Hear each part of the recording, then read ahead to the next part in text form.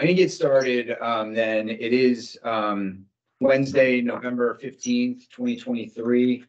It's 8:02 a.m. and I call this third meeting of the Act 65 Working Group to order. I know Julie is on the road. She's going to be walking in this door any minute now, but I think she's joined via the link for now. So before we get started, I'd like to approve the minutes from our second meeting, which was on September 28th, 2023. And again, because I think this is really just a special meeting of the Cannabis Control Board, I think it's just Julie, Kyle, and I that need to approve those minutes. So have you guys had a chance to look at them? Yes. Is there a motion to approve? So moved. Seconded. All in favor? Aye. Aye. Great. All right. So I'm just gonna plug this in. Okay, connects.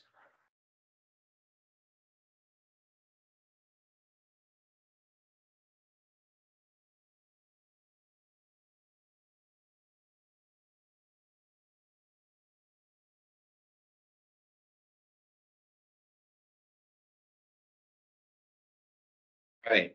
So just a few administrative details. As always, I just want to remind everyone that this is a public meeting that's being recorded. The recording is a public document. It lives on our YouTube channel for the indefinite future. So I just, mention that for any patients or caregivers that are joining today that might have privacy or confidentiality concerns. If you do not want to be recorded, you have a couple of options.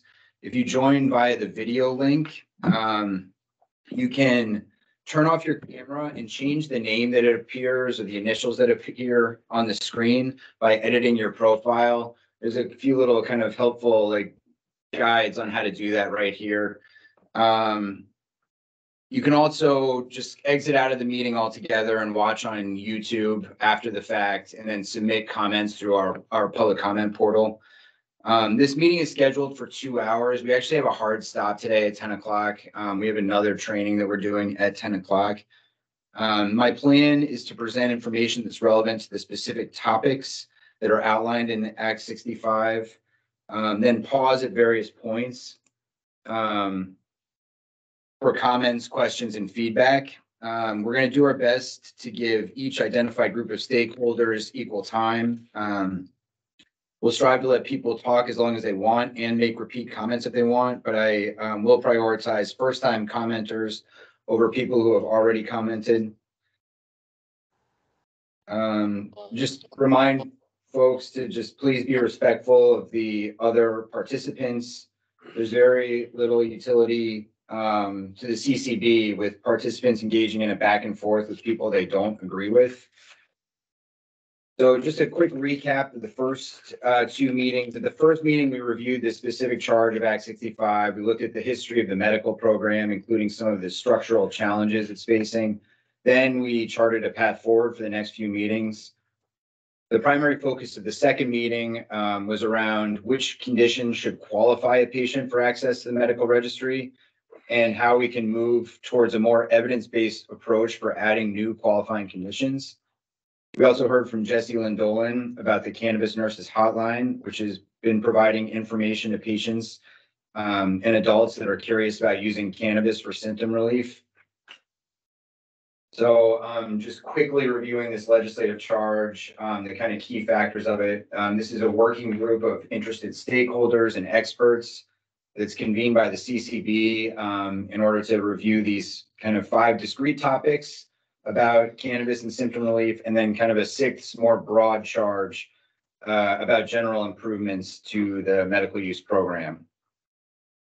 I say this at every meeting, just want to reiterate that I don't expect us all to agree on what the final recommendations that come out of this working group will be. Ultimately, this is going to be a report generated with recommendations that the CCB feels are the most important, and it's going to be informed by this process and the stakeholders. I appreciate that almost everything we propose is going to require some form of legislation. So anyone who disagrees with any of our recommendations will have an opportunity to be heard through the kind of appropriate legislative channels at the appropriate time. No, This is Okay, it's the a webinar. third It's of okay, four it's a web- meetings. it's all right.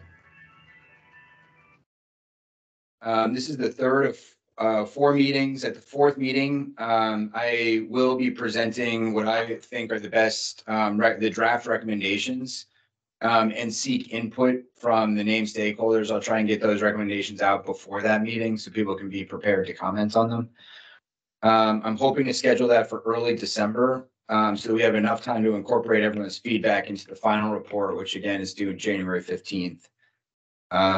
So we'll keep our event calendar up to date on our website, and have the links to join and the agendas available there. Finally, I'd like to just very briefly introduce the members of this working group that are named. So I'll start with the CCB team. Kyle Harris is sitting right next to me. Julie Holberg. I don't know if you want to wave quickly for the camera, Julie. I think you have to say something if you want to. Yep, I am Okay. here. I'm almost to the office. Thank you. Great. Yep. Thank you, Julie. And then the CCB staff that oversees the medical program, our director of licensing is Kimberly Lashua. And then our deputy director of licensing is Melissa Anderson. Melissa, would you mind just saying hello? Okay. And then we have Priya Holland. Priya, you have to say something, otherwise the video won't pop up on our end. Hello. Thank you. And then Isabel Center. Good morning. Great. Thank you very much. And then from the academic detailing program, we have Dr. McLean. Hi there. And then I think, the rest of the folks that have joined, we have representatives from the medical cannabis dispensaries, we have medical professional stakeholders, and then we have registered patients and caregivers. So I'm not going to go through the remaining folks one at a time. But the remaining people in the room and in this meeting all represent one of those various interests. So today I want to think about the testing and labeling of medical cannabis. Obviously, testing and labeling are the foundation of a regulated market. There's differing opinions about the therapeutic effects of cannabis, but I don't think there's any disagreement that consumers deserve a product that's free from harmful contaminants and is accurately labeled with the right information. This is, of course, even more critical for medical patients that may have compromised immune systems or require very specific combinations of certain cannabinoids and terpenes. And yet, while the adult use system has very stringent testing regulations, our medical program rules did not mandate any sort of specific testing methodologies, action levels, or independence, third-party testing. And I don't mean to begrudge the kind of predecessor agency or the dispensaries for this shortcoming in the rules. At the time those rules were drafted, there were no third-party labs that were willing or able to test cannabis.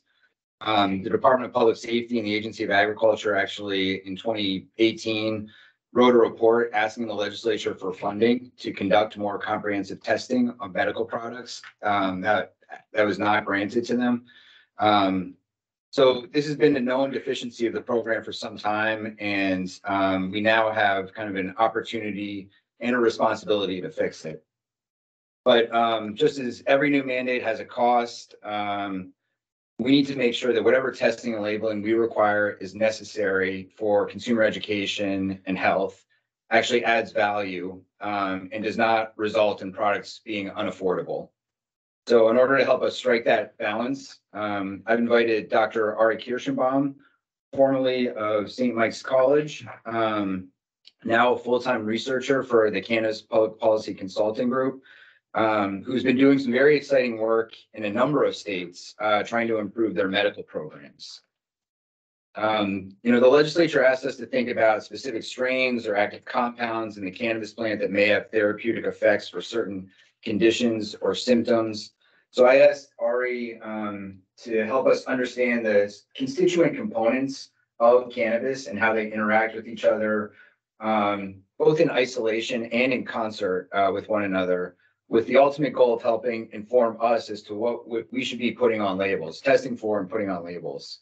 I know a lot of this information is going to be second nature to some of our participants here today, but it's very important for our purposes that we have this information as part of our record and that we all have a common understanding and the ability to ask questions about this aspect of our legislative request. So Ari, let me turn things over to you. And I would just ask the people, unless you have a very burning question that's highly relevant, to just hold your questions to the end. I think Ari has a quick presentation for us, and then we're going to have a little bit of Q&A. Did I do you justice, Ari? Sure. It's really a pleasure to be here, and it's really wonderful to be sitting in with a group of Vermonters. But I think that you'll need to allow me to share my PowerPoint presentation. So who's ever running the tech here? Let me see if we can do All right. that Yep, quickly. I got it. Yeah. Okay, great. Thanks, Kyle. Not the best tech guy, but that one I could do. Okay. Give me just a minute here.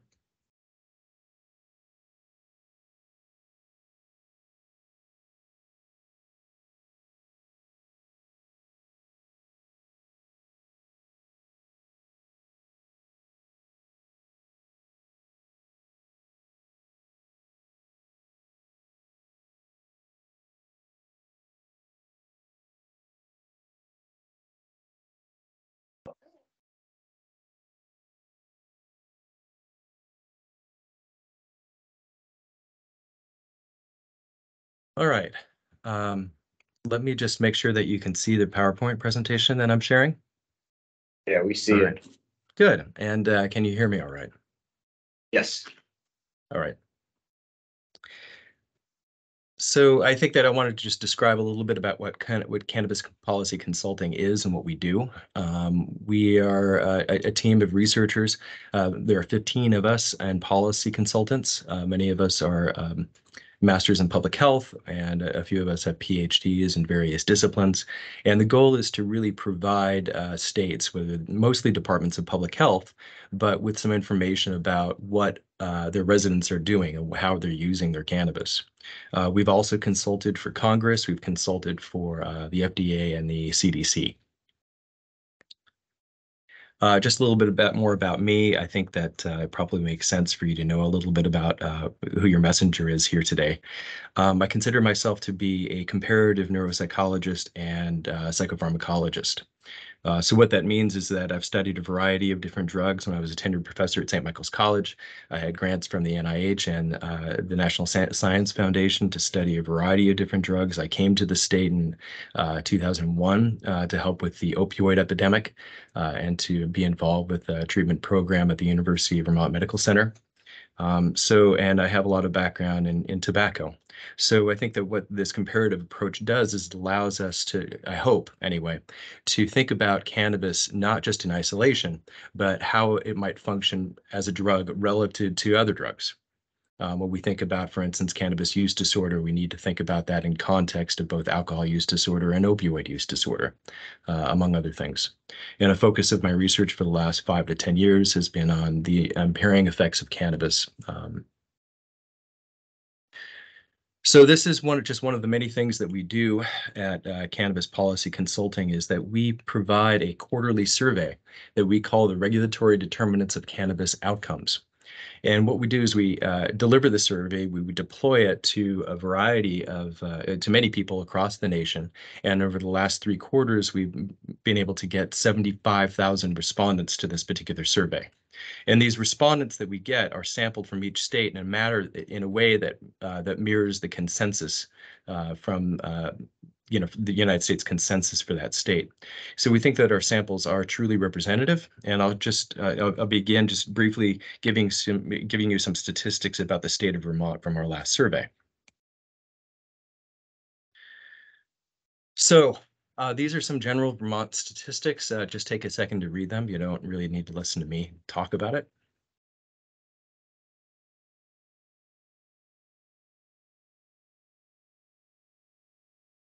All right, can I just ask the top statistic, is that people 21 and older, or is that all of our residents? These are all of our survey respondents, and we had survey respondents going to 18. Okay, thanks. Sorry to Yeah. interrupt. But no, that's a great question. And James, if we can break this down very easily by age group, if that's something that you're interested in. But I think it's worth noting that each one of these I'm sorry, my statistics. name is Joe Andriano, representative from the Addison Rutland District. Is this Thank you. You're data my for- representative. Awesome. Hello.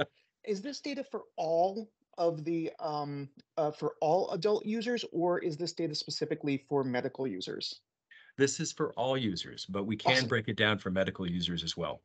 Great, thank you. And relative to other states that we've seen, there are differences between medical users and recreational users, and in ways you might not expect. So I'm happy to talk about that perhaps some other time. But these are just Vermont statistics. We only, again, this is a sample of Vermont. For this particular survey, we had about 300 people. And I have to say that each one of these statistics does not really differ significantly from what we're saying in the national sample. And this final statistic, this correlation between cannabis use disorder that we assess using a standardized set of questions for diagnosis of cannabis use disorder in our survey, that we find this strong correlation between CUD and driving under the influence of cannabis, such that we really have to think about driving in the influence of cannabis as a consequence of cannabis use disorder. We can also break things down by county. So this is the number of mean days that people have driven after using cannabis, or within 2 hours after using cannabis per county. We can also break this down by age group and by frequency of use. So this particular figure right here just shows you that those people who started using cannabis young at 13, currently as an adult, tend to use cannabis more frequently, and more frequently use is associated with cannabis use disorder. But in the state of Vermont, I think that I was encouraged by this, that the modal age of first use is at 21 years. So just generally what we do is we create data-informed public policy reports. Can I just, Yeah, can I sure. ask a quick question before you move on? Can you just define cannabis use disorder quickly, like what the condition, what the criteria are for that? Sure. Cannabis use disorder is recognized by the Diagnostic Statistical Manual as one of the many substance use disorders. And like many substance use disorders, it is defined by frequency of use, tolerance, the presence of withdrawal symptoms, and then also what it does to things like your interpersonal functioning, and also what it does to your ability to perform your job. And like many substance use disorders, we see that the probability that somebody is diagnosed with cannabis use disorder, it declines over time with age. So I'm not really quite sure what is happening there, and there's been a lot of speculation, and this is not just for cannabis use disorder, but more people are more likely to have cannabis use disorder early on in their young adulthood. Thank you. Does that I answer your appreciate that. question? Yes, that just wanted to contextualize a little bit. Thank you. No, these are the kinds of questions that I really like, and I think that they are really informative to contextualize it. And maybe later we can have a more conversation about what cannabis use disorder is like relative to opioid use disorder or alcohol use disorder. But current estimates from national surveys and from ours suggest that cannabis use disorder typically exists around 10% of the population of people who have tried cannabis. So what that means is that 10% of people who try cannabis end up having a hard time stopping. Okay. There's another question. Can we see the driving? This you moved the slide very early, very quickly. I didn't see the. So these are just the mean days of driving per county, and my purpose for showing this particular slide was just to say that we have the ability to get county-specific data from any of our respondents. And something I should have said early on is that I'm currently an instructor for the state's drug recognition expert training program. And part of my job there is to train about the specific ways that cannabis impairs driving. Impaired driving, it's an important thing for me. Ever since I was a teenager, I was involved with something called Safe Rides. And I just wanted to make sure that what we could do as a state is to try to deal with drug impaired driving. Now, when it comes to other drugs, I think that there's an important conversation to have there about how cannabis impairs driving relative to other drugs, but perhaps that's something we can talk about some other time. But when we're talking about medical labeling, I think it's important to realize that many of our medications, whether they're anxiolytics, painkillers, muscle relaxers, or even some antidepressants, they all can impair our ability to drive, and that information is provided on the label of our pharmaceutical. I don't see that same kind of labeling happening here in Vermont. Thanks, Ari. And I know I Sure. was the first one to break the cardinal rule of letting you get through the presentation, but if you're okay to stay maybe a little bit longer than what we scheduled for, we can continue in this fashion, but I know you have a lot to get through. Yeah, I have a little bit, but I'm here to just really provide some data to you and answer these questions. So I really appreciate them. Thanks, James. Yeah, great. Well, I'll let you get So- back to it. Sure. These are some other questions that we can answer. And these are some of the data that we provided to Congress when they requested for information about CBD in particular. But certainly something that's very germane to this conversation today is that what are some of the common barriers to access for medical patients for cannabis?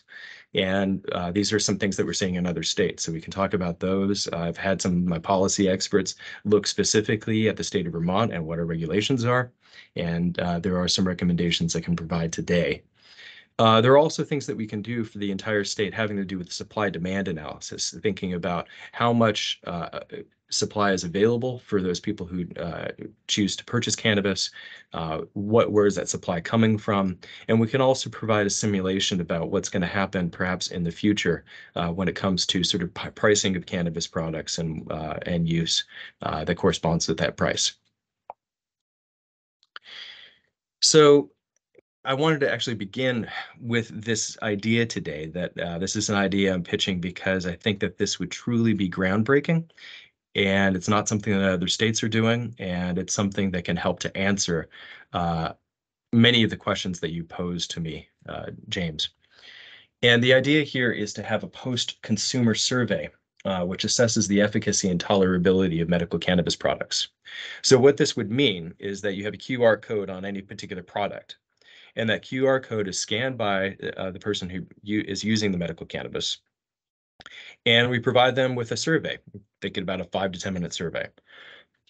Now, because that QR code is directly associated with the products that somebody's purchasing, we get immediate information about that purchased product description. And this can have everything from THC to CBD to CBN quality, along with the terpenes that are involved in it, anything, when it was grown, where it was grown, who it was grown by.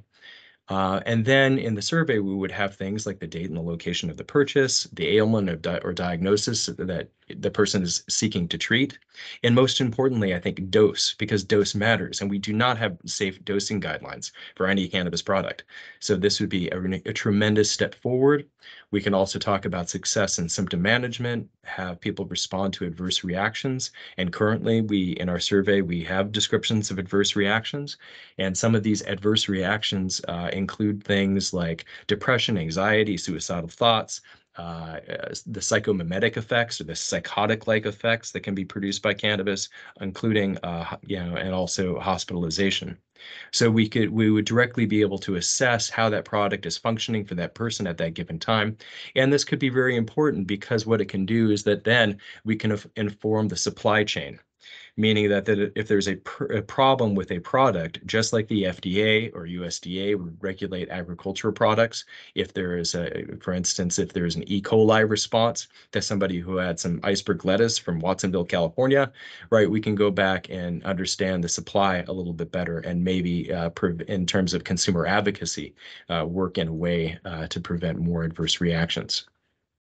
So TNT stands for track and trace. Track and trace is used by a variety of states. We also call it seed to sale supply chain analysis. And I think that a survey like this could go a long way. But most importantly, I want to emphasize the science that this would help to establish is that this getting information from real consumers and the response to different products may be the most effective way to establish safe dosing thresholds and to elucidate the influence of different strains on symptom relief. This, I think, this would be a good solution for a lot of people. And again, we would be pioneers in the nation for doing something like this. Yeah, this is pretty I'm sorry, interesting to me as making well. comments now. Yeah, sorry. Is it highly relevant to this topic? I'm trying to shift questions to the end, but if it's highly relevant to this topic, go for it. Yeah, if we just go back to the previous slide, it's relevant because I don't see how this is scientific. Number one, it is a truly random survey, not a sampled survey. Number two, to ask people about dose as an example, when I use cannabis, I primarily use a dryer vaporizer, which is more efficient in extracting the cannabis than if someone was to use a joint, to burn the cannabis or to take the cannabis in an oral administration route. So, honestly, oral administration is probably the easiest way to count dose. What someone can get from cannabis really depends so much based on the method of ingestion of it.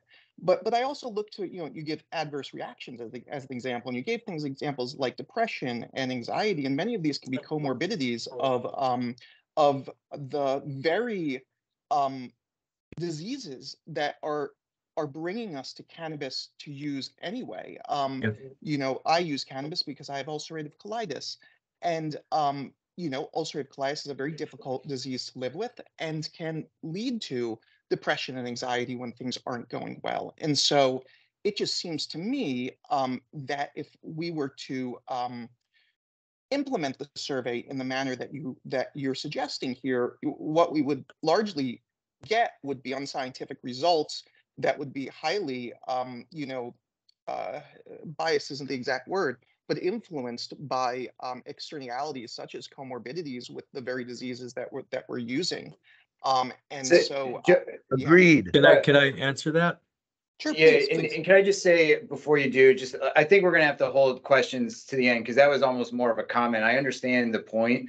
I also think there'd be great value to the individual person using this as kind of a log for themselves over time to help them understand how their body reacts to cannabis. But Dr. Kirschenbaum, I think I'm gonna ask guests to hold their questions and comments till the end just because we're getting a lot of people raising their hand but I would like you to just respond and keep going if you're okay. Sure.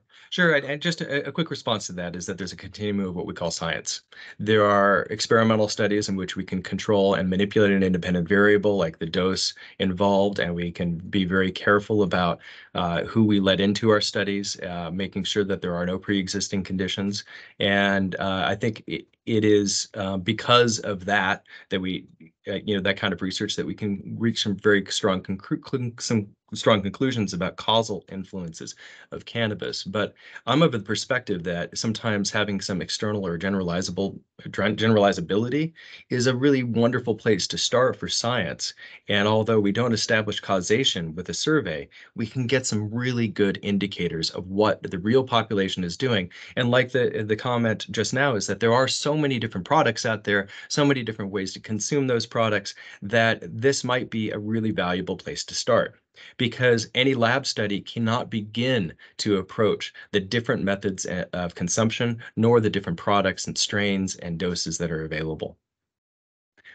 So I do appreciate that comment. Thank you very much.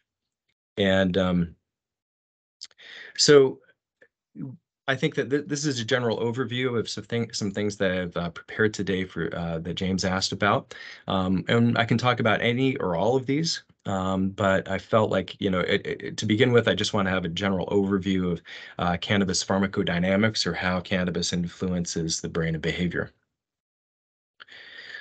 So here we have these botanical components of cannabis sativa, and we often think about these things as being, the way that these drugs, these phytocannabinoids interact with their endogenous system, endocannabinoid system. And you'll have to excuse me, I know that people have some very strong preferences about the way to pronounce these things, but when it comes to cannabinoids and the like, I sometimes don't know which syllable to place the emphasis on. So if you'll permit me to have that little dad joke there, I'd appreciate it. But I understand your strong preferences here, but I call them cannabinoids or cannabinoids. So phytocannabinoids typically include delta THC or tetrahydrocannabinol, CBD, CBN is among these things, and I have another slide that describes more of these phytocannabinoids. Then there are monoterpenes and cis-terpenes. And what I found in my literature review and preparing for this talk today is that a lot of the research has really been performed almost exclusively with monoterpenes. And the reason for that is that monoterpenes share a very similar chemical structure to the phytocannabinoids. So what this means is that the monoterpenes have a higher probability of interacting with the same receptors in our nervous system that the phytocannabinoids do. And those receptors are the cannabinoid 1 and cannabinoid 2 receptors. There might be possibly a third one, and these exist in our central and peripheral nervous systems. Many of the reasons why people use recreational cannabis is because of the activity at the cannabis CB1 receptor. And these are presynaptic terminal receptors that then alter that cell's excretion of different neurotransmitters, primarily GABA and glutamate, which are the sort of the major workhorses in the brain. Each one of those, GABA and glutamate, have both excitatory and inhibitory action, and I'm sure that this is probably all just a review. But you can see that whenever I'm talking about this stuff, I have my citations down there at the bottom of the slide for your, and I'd be happy to share these presentation slides with anybody after the presentation. So when I mentioned all the different phytocannabinoids, there are many, right? It's not just THC and not just CBD. Those are the ones that we're very familiar with, but there's also cannabinol or CBN. And this is a paper that came out in 2020. And really, these authors were speculating based upon mostly preclinical evidence in rats, what these different phytocannabinoids can do to a person and how they might be helpful as anti-inflammatories, antidepressants, anti-cancer drugs, etc. But this paper was speculative, and again, predicated on preclinical evidence. So just like any drug, dosing really matters. It matters significantly. We think about alcohol dosing. We know what the dosing needs to be within a certain particular time frame to permit us to have a drink and still allow us to drive safely. We don't really have that same kind of dosing guideline for THC, and this is something that causes me some sleepless nights. But I think that adequate product labeling here can improve both consumer protection and clinical efficacy in the sense that adequate means of assessing a dose, whatever it is, needs to provide interpretable information to patients who are using that particular product. And we also have to expect that interpretable information has to be based upon the variety of phytocannabinoids available, right? And those dosing guidelines should probably be diagnosis specific, as they are with the treatment of other medical products. So Dr. Nora Volkol at the National Institute of Drug Abuse, they put out an RFI, or a request for information, on dosing, because they're looking to establish some safe dosing guidelines, primarily for medical use, but also probably for recreational use. Freeman and Lorenzetti, they proposed in a journal called Addiction, they proposed a standard unit of 5 milligrams, meaning that we'd have 5 milligram increments for THC products, and this would be based upon the THC content. This is also with the presumption that THC, delta-9 THC, is the component in cannabis that leads to beneficial effects. Okay, so there are many assumptions here, and I just want to make that clear.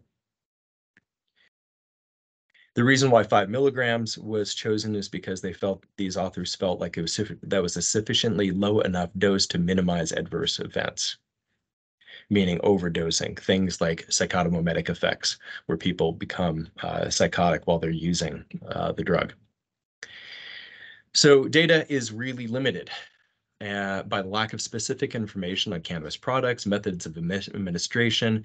All of this is something that a post-consumer survey like ours, like the one we would develop with you, could be helpful in achieving. Right now, we have a couple of papers under review at different journals describing sort of dose guidelines and what we're finding in our national survey. But in our view, this dosing issue, right, having a standard dosing unit or having let's say, a therapeutic window is probably the most significant obstacle to achieving product safety guidelines in regulated markets.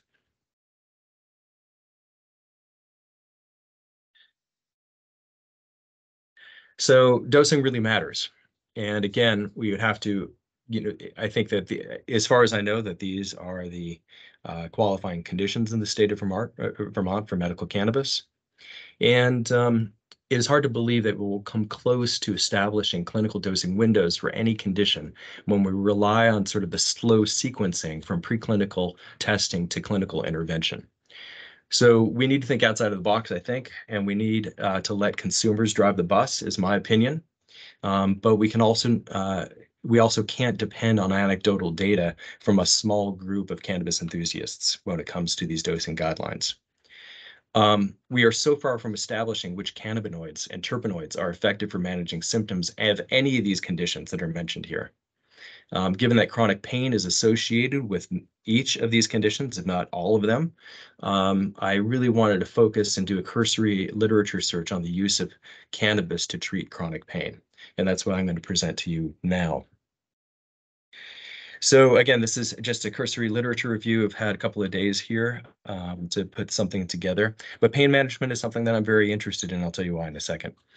So the first thing I want to point out is that when it comes to literature review, it's completely obvious to me that there's a tremendous amount of money and conflicts of interest in any kind of cannabis publication. If you look at any publication having to do with cannabis, you'll find that the authors of that publication have conflicts of interest. They're either involved in cannabis industry somehow, pharmaceutical development, or they're involved in some kind of manner that might present some conflicts of interest in the research. The other thing is that I came across significant publication biases. It was obvious to me when I was going through this that we have cannabis or cannabinoid specific phytotherapy journals, and phytotherapy meaning like it's botanical therapy journals, and they have a publication bias for any kind of cannabis publication, meaning that if you're showing positive effects of cannabis for the treatment of any kind of condition, that those kinds of effects are going to be more apparent in these journals. Now, I'm not saying that that's wrong. I'm just indicating that this is a bias in favor of producing these cannabis-specific publications. Then there are general pharmacology, physiology, medical journals, and these tend to be the journals that I've spent most of my career researching. And I find that there is a negative publication bias there, that oftentimes there are null effects, negative effects, and it is more rare to find positive effects in these kinds of journals. When it comes to cannabis. And confirmation bias is a thing, and you probably all know about confirmation bias. It's prevalent anywhere. And what confirmation bias is a cognitive bias in the sense that we really pay attention to things that sort of coincide with our previously held beliefs. And anything that does not coincide with those beliefs, we dismiss it. We say that that is a rarity, and therefore we don't accept that information into our sort of cognitive schema of how we understand things like cannabis. And I have to tell you, to be perfectly honest, I would be a little bit disingenuous if I didn't tell you that I had a confirmation bias that cannabis was going to be effective for pain. And that confirmation bias, or that bias that I had, really came from some early research I did where I interviewed 40 or more people who had medical conditions that they were using cannabis to treat. And these were interviews I conducted over the phone, and in a true Vermont way, I did a front porch forum posting. And I got all sorts of people to respond to that. And I had some of the most remarkable, wonderful conversations with people about how effective cannabis is and that cannabis is their medicine. And they wanted me to refer to that way as a medicine. And many of these included gastrointestinal problems and pain management, arthritis. I mean, it was amazing to hear these stories of these resilient people that were using cannabis in these very favorable ways. So again, this is my bias going into doing this research, that of course cannabis is going to be helpful for pain. The other thing I came across was there's a propensity for people and even researchers to create non-falsifiable hypotheses. Now, this is something that we do that really goes and coincides with confirmation bias. Oftentimes, when we don't want to believe something, we'll try to find a way and we'll do these cognitive gymnastics to try to make sure that, that the evidence that we're hearing can be rejected. So, for instance, this is one case of non-falsifiable hypothesis, which is that regarding first-pass metabolism, which is what happens with a variety of different medical products that renders them less effective. Our gastrointestinal system, the enzymes there destroy those products like any medication taken orally, and therefore it never reaches the intended target. Let's say in this case, the brain. We have a drug called Buspar, and Buspar is a drug where 95% of it is rendered ineffective before it reaches the brain. And that's all part of first pass metabolism. Well, these researchers said that, maybe one of the reasons why they found no efficacy of their cannabis products was that maybe some unknown enzymes differentially influence cannabinoids delivered orally. And what I don't like about this is that they talk about unknown enzymes. If they were to identify a particular enzyme family, like the cytochrome family, then that would be a falsifiable hypothesis. But using the term unknown enzymes means it's not falsifiable, which means that there's no way to scientifically examine it. So again, having standardized dosing thresholds and a prescriptive therapeutic window could help to improve the clinical science of cannabis by providing more falsifiability, meaning that the ability to say, this dose worked, this dose didn't work. So just in terms of a general pain review, and I'm going to talk about this, I hope, pretty quickly, that there's two different types of pain. There's nociceptive pain, like having your hand on your stove and you burn it by accident. That causes you to retreat. And this is injury typical. It's typically transient, and it's a nerve response. That's one kind of pain. Another kind of pain would be chronic pain, and this is something that I'd be more interested in. Mostly because I, like many people, suffer from neuropathic pain. And I can tell you that the general treatments, medications to deal with neuropathic pain are woefully inadequate. Some people get maybe a benefit from them. I really didn't. All I got were the side effects. So neuropathic pain is nerve damage caused by a lesion or a particular disease. We might have even chemotherapy reliably causes neuropathic pain. Multiple sclerosis, there's neuropathic pain associated with that. And of course, inflammation resulting from things that we've heard so much about, like cytokine storms and and COVID, and then also diabetes causing inflammation and chronic pain. So in this literature review on pain management, they performed a study using nociceptive pain, where they made people have pain using a heating element, and then they provided CBD or placebo to these individuals. And what was remarkable about this study, and this is probably the strong scientific evidence that that previous commenter was talking about, because they were controlling dosages, they were controlling populations, it was everything was well manipulated. We had the ability to establish causation. And what these researchers found is that, yeah, there was an effect of CBD, but the big effect was whether or not people were expecting that they were going to get CBD. Meaning, if I'm telling you that you're getting CBD, even if you don't, the placebo effect, you're going to find a massive effect on nociceptive pain, meaning that it's going to produce analgesia. But this is a big difference, because I don't think that the reason why people are taking cannabis is to help them with nociceptive pain. They're taking cannabis to help them with chronic pain, which is a different kind of pain. So this was a very recent review, a recent article that was published, and this was more of a survey produced, by crowdsourcing on a mobile app.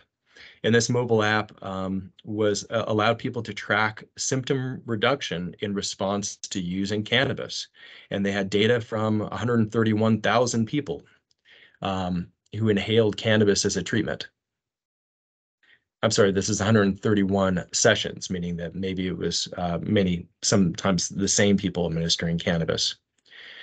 And the conclusions here was that inhaled cannabis reduces self-reported pain severity by 42 to 49%, which is huge. I mean, this is a massive reduction. and incredibly encouraging. The cannabis might be able to be effective in treating chronic pain. And again, this is recent evidence, and I think it's really interestingly technologically innovative. But then I started looking for meta-analyses, and meta-analyses are statistical reviews of clinical evidence having to do with cannabis and the effect on chronic pain.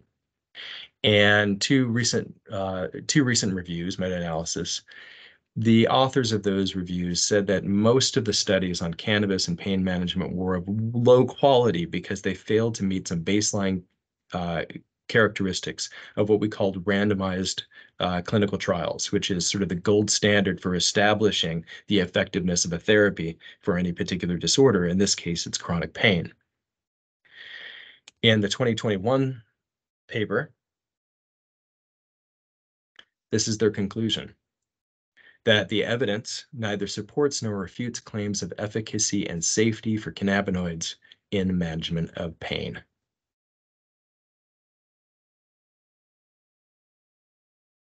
The second clinical, this other study from 2018, slightly older, found that the potential benefits of cannabis-based medicine in chronic neuropathic pain treatment might be outweighed by potential harms. So what they found is that the effects were small, but that there are side effects from cannabis, like there are from any other drug, that maybe rendered those small effects to be less important. And I just want to remind you that my bias going into this was that cannabis would be effective for pain management.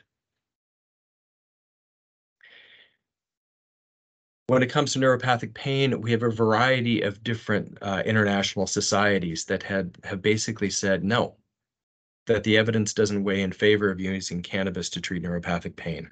And again, this is surprising to me. And we'll see, and you see at the top here that both the Canadian Pain Society and the Task Force of the European Pain Federation say that cannabis should be used a third-line treatment for chronic pain. Third-line treatment is the same level of, that you should only use opioids, for instance, to treat pain as a third-line option for chronic pain.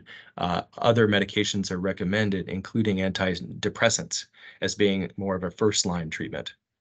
So what they're saying here is that cannabis should be considered along the same lines of opioids in the treatment of chronic pain. And as far as I know, people don't like using opioids for the treatment of chronic lasting pain because of issues having to do with toxicity and dependence.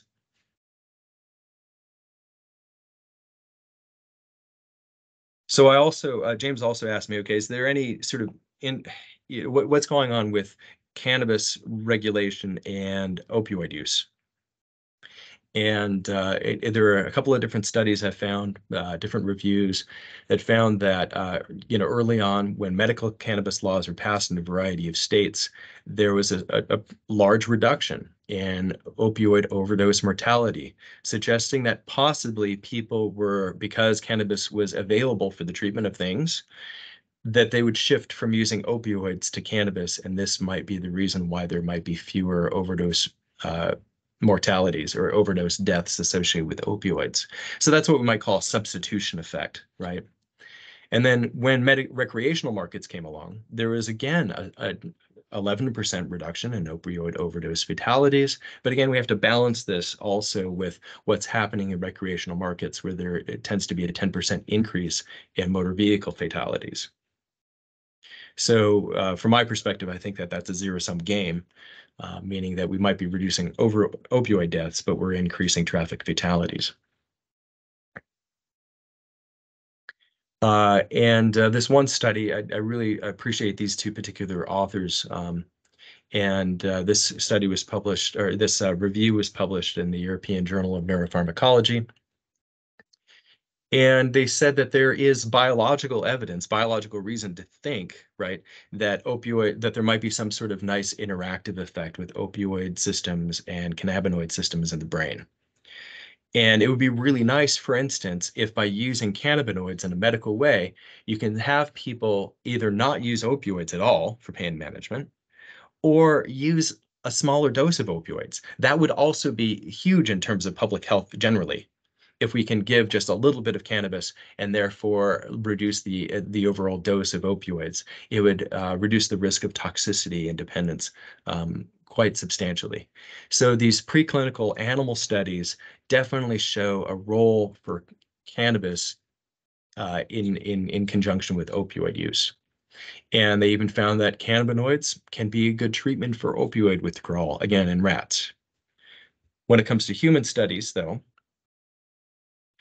that human studies in preclinical laboratory, meaning that when it comes to nociceptive pain, where humans are subjected to pain and then given cannabinoids and opioids and a combination of both, that we don't see a robust analgesic or opioid sparing effect. Again, that would be opioid sparing would be that I'm going to give you a little bit of cannabis, and therefore that would make lower doses of opioids more efficacious.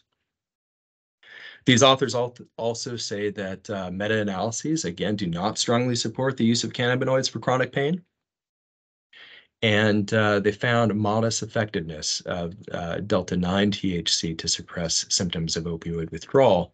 But the authors of many publications have noted that this might not be the best treatment for opioid withdrawal, because opioid withdrawal comes with an autonomic arousal. And I know that Dr. McLean is familiar with opioid withdrawal in his research, that the use of cannabinoids might interact poorly with that heightened autonomic arousal.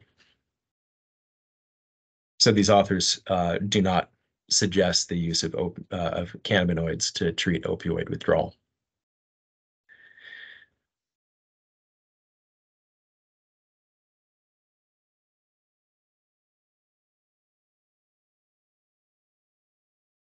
Great. Ari, how are you doing on time? I'm doing just fine.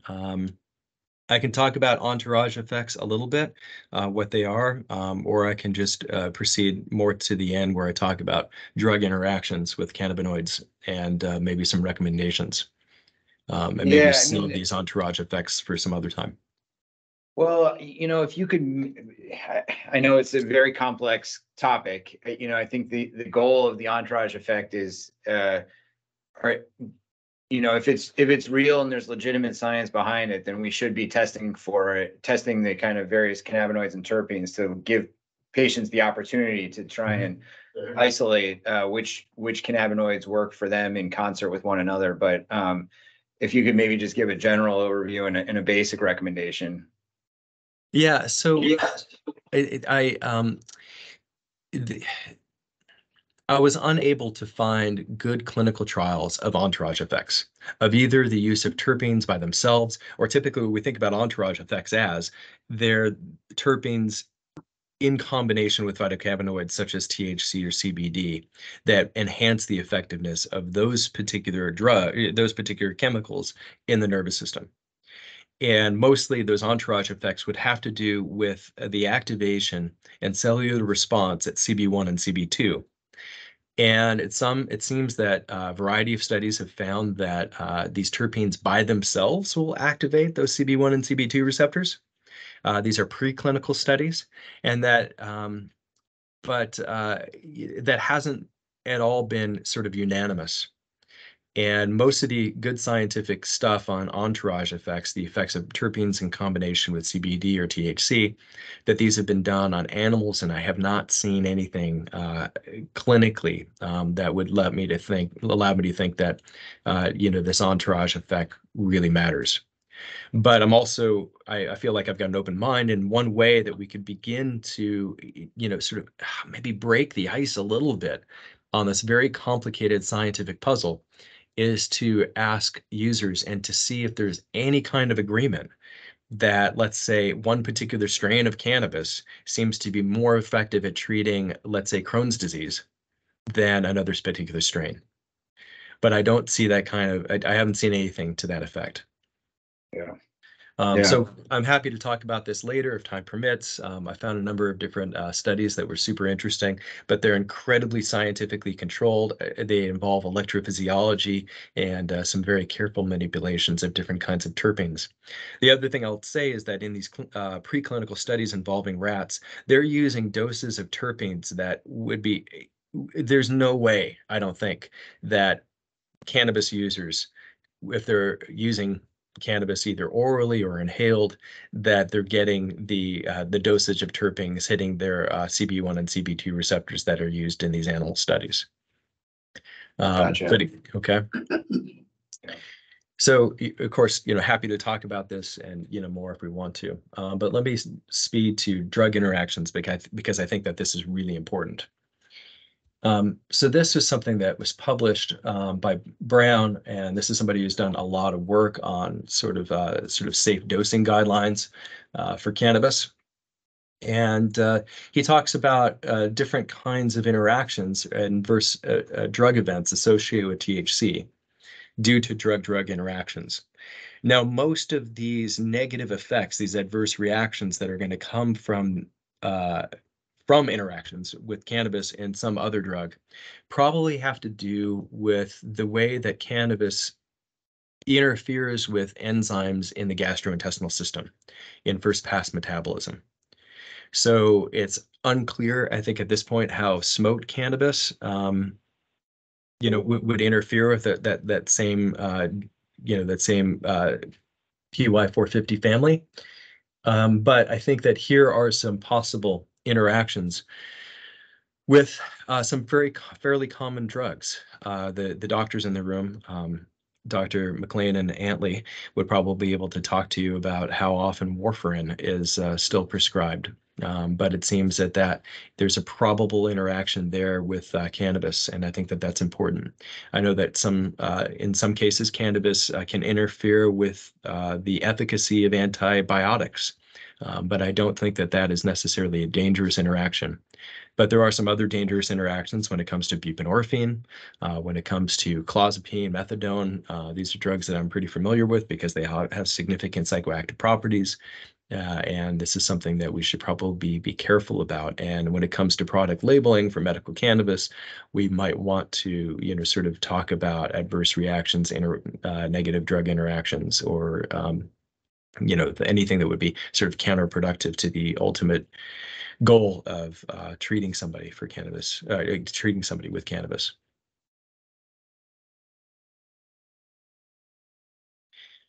So finally, I wanted to talk about improving patient access for cannabis. And these were some recommendations that the policy experts in my group made. It seems to me also, anecdotally, in talking to some friends in Vermont, that having to re-register every year is a little bit of a pain in the neck. So that could be an obstacle.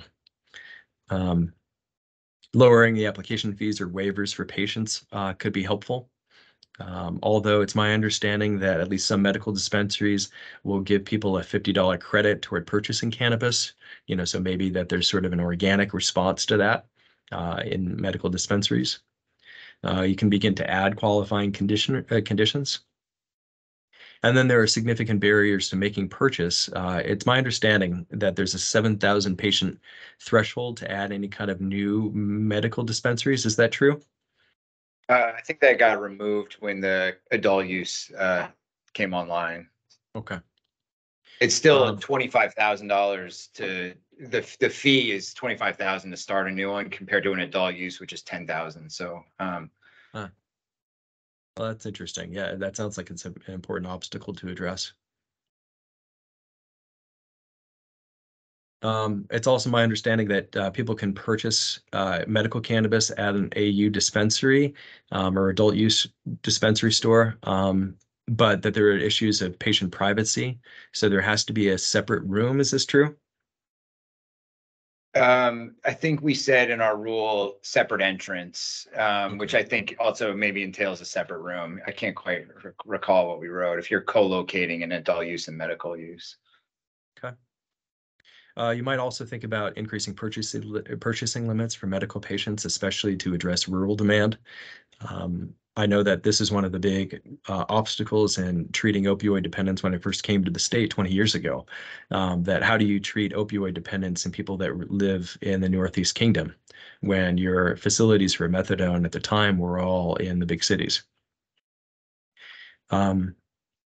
another possible solution for that rural issue is that you could have third-party delivery companies involved here. You could have mobile dispensaries for medical patients, or you could expand sort of caregivers per patient if you can have family members, let's say, purchase medical cannabis for their family members that have a particular condition. So these were just some policy recommendations that my group put together for you. And in summary, I feel like there is inconclusive evidence that cannabis can be used effectively for pain management, but dosing guidelines are necessary to move the clinical science forward. I think the clinical evidence or randomized clinical trials of terpenes in the treatment of various conditions is absent. Interactions and adverse events are definitely important considerations when it comes to labeling for cannabis products. And I think that there are also immediate and actionable ways to improve both consumer protection and clinical care. And, when it comes to that post-consumer survey that I offered before, and then also there are ways to increase patient access, as I just mentioned in the previous slide. This is really, really incredibly helpful to me, especially into the work that we have to do, because it's directly responsive to the legislative requests. If you're up for it, can we do maybe 10 minutes of questions? No more than 10 minutes of questions. Sure, absolutely. You've got me for the 2 hours if you need me. Generous. Anyone that would like to ask questions, please raise your virtual hand. We have a very packed agenda today, unfortunately. So I'm going to have to just really direct this. And I'd like to start with the folks in this room because ultimately we have to make recommendations based on this information. Julie, Kyle, do you have? So I don't think I have any additional questions. I think you answered a lot of my questions just in your talking, and I really, really appreciate that. Echo. I have a quick question as we kind of think about the future of the program. And first of all, thank you so much for being here. A couple things and things that you hinted at kind of stuck with me. If we were to kind of move in a direction where medical patients can purchase more at adult use stores, we talked a lot about here with dosing and interactions with other medications. Obviously, if a medical patient's buying an adult use product, what kind of labeling, how can we kind of put the two together to make sure that folks understand what kind of drug interactions might be something to look out for if somebody's walking into a setting that's not specific to a medical purchasing kind of situation? Does that make sense? Oh, it absolutely makes sense. And I think it's a great question. And I think that maybe maybe an appropriate parallel might be with alcohol. That you don't have on any bottle of alcohol contraindications with any kind of medications. However, your medications will tell you not to drink alcohol. So if we're selling something in a dispensary, a medical dispensary, we want to make sure that we outline those drug interactions. And maybe even alcohol can be included in those drug interactions because the two really interact poorly to promote impairment. But when it comes to things that are purchased at a recreational or adult use store, maybe we don't need to provide those contraindications or drug interactions.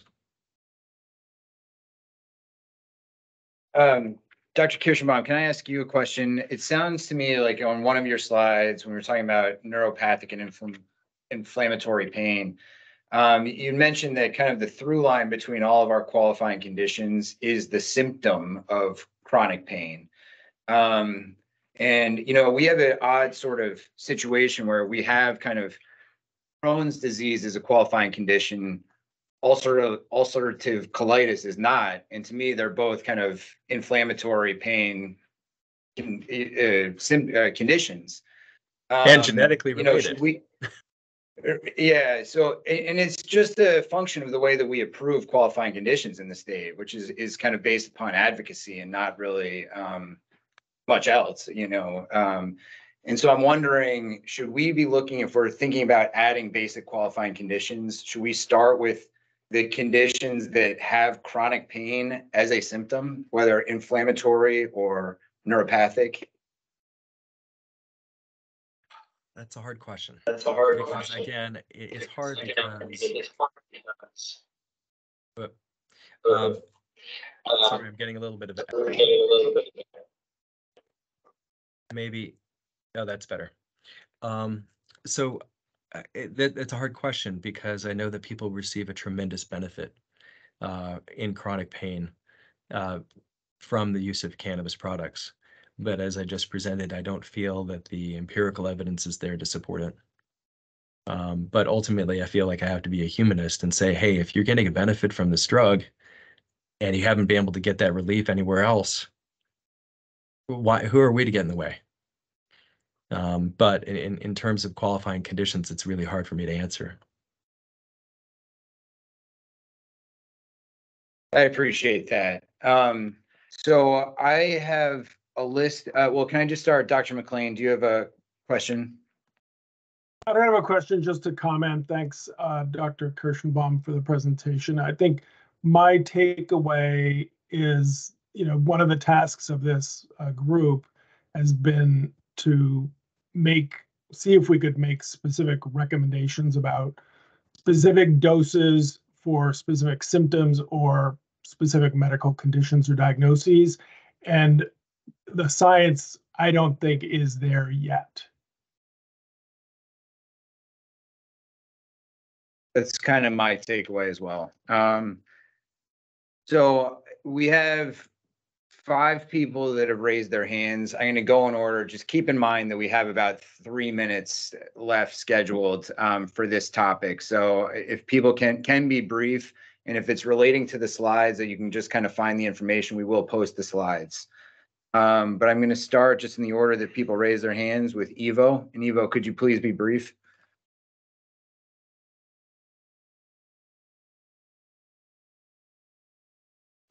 Unmute sorry, yourself, you're buddy. muted.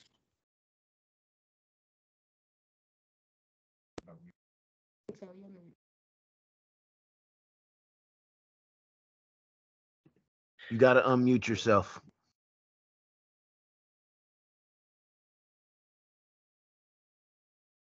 Okay, let me go to ask questions about slides. Do you hear me? Okay, so the question first about the slide about the QR code and the host consumer survey. That's a great idea, but what about the people who get their cannabis not from dispensaries, but grow their own or get it from friends? Like my cannabis doesn't have labels and I don't have QR codes on them. It is drying up on my attic right now, and another strain is drying up on my friend's attic, and we are going to swap it and and use a little bit of both. So that's one question. How are we going to label the cannabis products that are not bought in dispensaries and not in the little plastic bottles? Then the second question is about that slide about the driving. So how was data in that graphs obtained? How did you get the numbers of people in particular counties in Vermont that drove after smoking? Did you actually call people and ask them, oh, do you smoke, and then go driving? And, and what is the kind of responses you got? Then the traffic fatalities. Is the alcohol used, is the result controlled for the use of alcohol? Because I think that most of the increase in the traffic fatalities post recreational use legalization is due that young people then both smoke and drink, and the result is the increase in the fatalities. Then there is also a question about the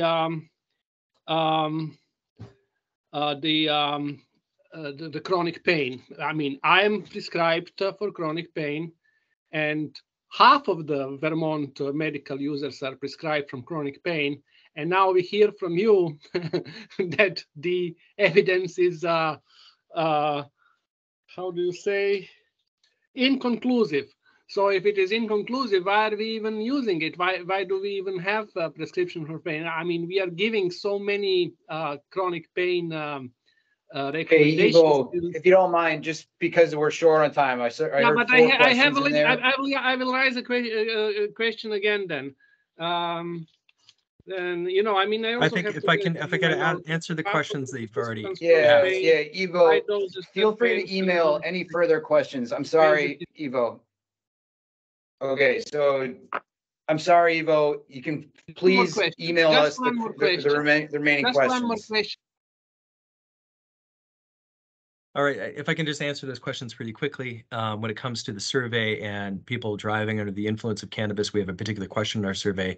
How many times in the last month have you driven within 2 hours after using your cannabis? And we get amazing responses there. We also have questions about how intoxicated can you be and still drive? And those questions give us a really good indication of how many people are driving while under the influence of cannabis in a state. And we can do, and my purpose in presenting that graph and that figure was to show you that we can get that by county. And I think it's remarkable. We even have people using cannabis before work, and we can get that by industry that they work in. So this is happening a lot. People are driving your influence, and I can send you a paper, Evo, a great, wonderful review by some people at the National Institute of Drug Abuse that reviewed all of the studies that have been case-controlled studies, cohort-controlled, and sort of culpability-controlled studies on the use of cannabis and cannabis only in traffic fatalities. And I'll provide that information to you. And the best case scenario is that cannabis, if you're using it at intoxicating levels, it will double your chances of getting into a fatal automobile accident. At worst case scenario, that's up to 8 times, 8-fold increase in your ability in the likelihood that you'll have a traffic fatality. In response to your question about how do we get people who grow cannabis to be involved in this post-consumer survey, is that we can't. And perhaps if there was a major benefit of legalization, is that we can provide important information at the point of sale to people that are users of cannabis, to give them adequate information about dosing guidelines, anti-THC concentration, and perhaps any other chemical or contaminant that's involved in these products. So thank you for those questions, and I'd be happy to answer those questions by email. You can reach out to me. Yes. Sorry, Ivo, please send any further questions you have to us, and we'll get you answers. Next on my list is Michelle Chapman. All right, I'll make it super quick. So my main question is going to be, how do we plan on collecting that data with the QR codes when the majority of Vermonters are never going to be able to do that? We have issues already with them being able to fill out very, very, very simple 6-question surveys. The QR codes are going to be very hard for adults, older adults, excuse me, the elderly, because they do all of this on their computers. You can't scan them off of a computer unless you have like a big tablet, something like that. So I see that being very hard. I'm sure the board remembers last week when a lot of people had no idea. Michelle, I think we get the point, which is that if we went down this path, it'd be a very imperfect subset of the data of all consumers, and it wouldn't capture the home growers, and it wouldn't capture people that don't have smartphones or the ability to do kind of this survey. I think we get that. Okay. Yeah. The other quick one is going to be the entourage effect questions in Vermont. Barely anyone even offers hash rosin in the medical, and then barely anyone offers FICO or RSO at all. And we know FICO, RSO is polar and non-polar, so we really need it. So I think we're going to have that problem of figuring out how to actually get research on the entourage effect. And that is it. Thank you so much. Yeah, thank you, Michelle. Amelia? Yeah, I will also make it super quick, I promise. Thank you for coming to present. I thought your information was fascinating, and I just wanted to see if you could briefly touch on the difference between dependence and addiction, because I find that, and other members of the medical community find that the DSM-5 in particular, which is the current diagnostic manual, sort of took the markers for addiction and dependence and squashed them together, and it made it a lot easier to be diagnosed with substance use disorder, because now when you look at the DSM-5, you can have the you can be diagnosed with 2 abuse symptoms or with 2 dependence symptoms, and either way you end up with substance use disorder. And once you've been diagnosed with something like that, it is very hard to get it off of your medical record, especially if, which is frustrating if you've been like misdiagnosed. So if you're diagnosed with substance use disorder because you've got, say, longevity of use intolerance, and you're diagnosed because of those 2 things alone, even though longevity of use and tolerance go hand in hand with any medication, suddenly you have, substance use disorder on your medical record, and that can be hard to get off. So I was just wondering if you could touch on the difference between addiction and dependence in that context. Sure. I mean, I think that unfortunately you have experienced a negative outcome of that, but I think largely the medical community and the patient community have enjoyed a shift in the change in what we consider to be substance dependence disorder or substance use disorder to be on a continuum of severity. Such that what it does, and having the continuum of severity permits insurance companies to start reimbursing or to actually reimburse treatments for it. When many years ago you couldn't get, I mean, even with the diagnosis, it was hard to get treatment for it, and paid for by your insurance company. So I think that this was a shift that was promoted by trying to get more people to have their insurance covered for it, and to also think about substance use disorder on this big continuum, such that if you're experiencing tolerance, you're experiencing withdrawal, very importantly, you've had interpersonal problems, you can't perform functions at work, you've had to make significant changes in your life because of your use. And also another important one is whether or not you continue to use despite physical problems that are caused by the drug itself. Now, if you're meeting all of those criteria, then you have severe substance use disorder versus something that might be less severe. Absolutely. Thank you. I think my point was just that it all falls under the umbrella of substance use disorder, regardless of where you fall within that spectrum. And that can often come with things like stigmas attached, especially where cannabis is concerned. But thank you for clarifying that. Sure. Thanks, Amelia. Dan?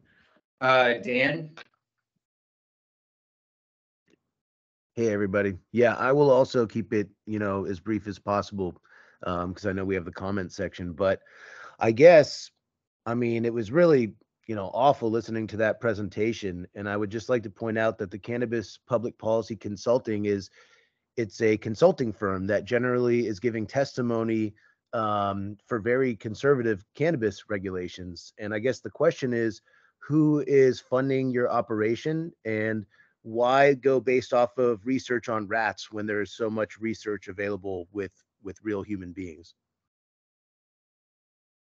Ari, is the basics of your funding sources, can we find out more about the cannabis public policy consulting group online? Is that, or do you want to say something quickly? And we are funded by states to perform these different kinds of surveys for states. We also provide policy recommendations. It is not our goal of Cannabis Public Policy Consulting to promote regulation across states. We're just there to provide states and decision makers with information about what their residents and constituents are doing with cannabis in their states, and also just nationally. I think that we can think about the Substance Abuse Administration health survey about which surveys people about their substance use, but that is sort of woefully inadequate. And we're looking at, data that might be a decade old at this point. What we can get is sort of up to date information about different groups. So we're funded, primarily by these states. We don't take any money from any kind of lobbying group. That's not what we do. There are consulting firms out there that do that, but we're really there just to provide data and information. And when I was providing information about, from rats, it's because the rat studies are, they're scientific, and they give some sort of give us a basic understanding of how phytocannabinoids and terpenes might affect basic neurophysiological functioning.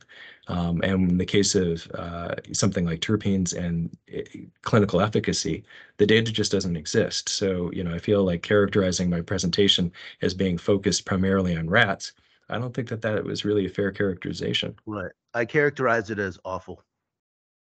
Okay. Thanks, Dan. Yeah. All right, thanks, Dan. Representative Andriano? Thank you. My question will be quick. I was just wondering if you might be able to comment a little bit on the maturity of cannabis research. It was always my impression, due to the schedule, it being a Schedule I narcotic, that research was harder to do, and we're only beginning to develop a foundational understanding of the drug. And so I was wondering if you'd be able to comment on what you see as the current status and how you see that research, excuse me, evolving over perhaps the next 5 or 10 years.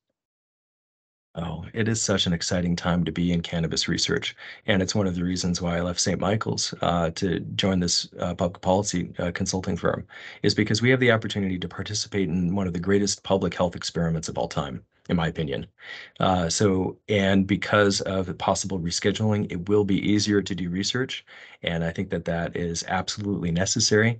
We've seen some changes over the last, just couple of years in our ability to do research. Before, you had to have an investigational drug license and a DEA license in order to do any research on cannabis. And most of that research was with pure THC or dronabinol and those kinds of and synthetic drugs. So I think that we are going to see a lot more research. And you're right that perhaps science has been impaired because of the scheduling of the substance. But I think that things are getting better. It doesn't mean that the science up till now has been bad. There have been some, exceptional studies, but we're bound to see some more. And I'm excited to see what becomes of it. Thank you. And Jesse Lynn, last question.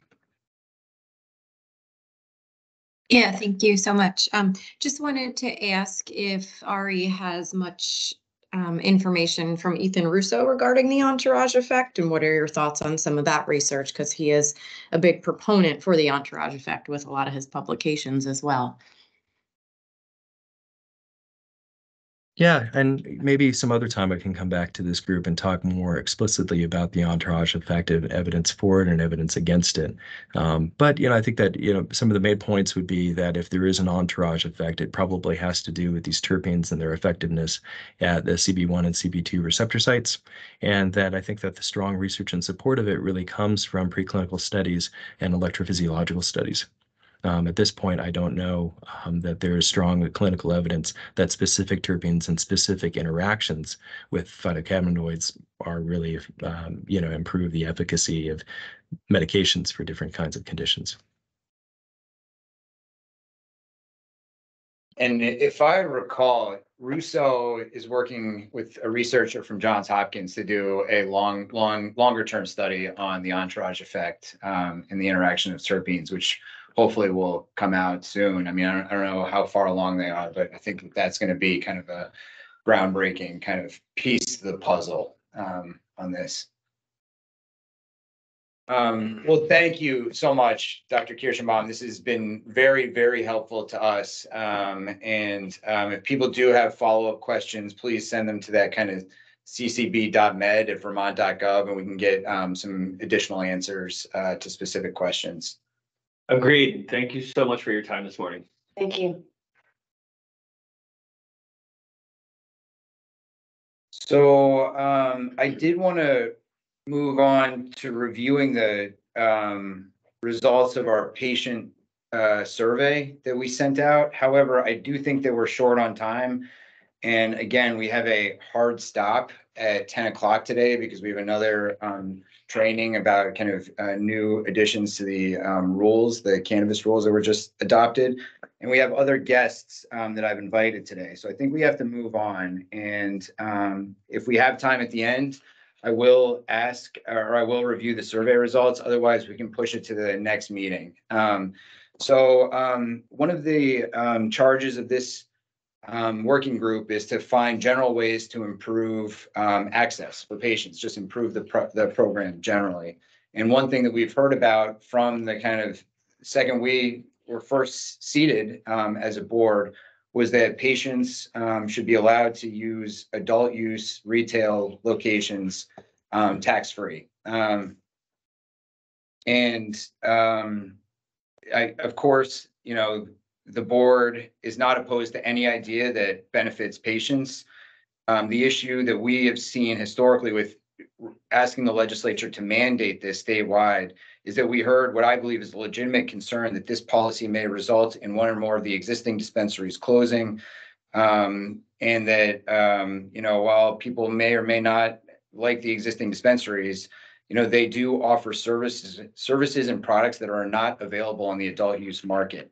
Things like delivery, high THC solid concentrates, and privacy. So,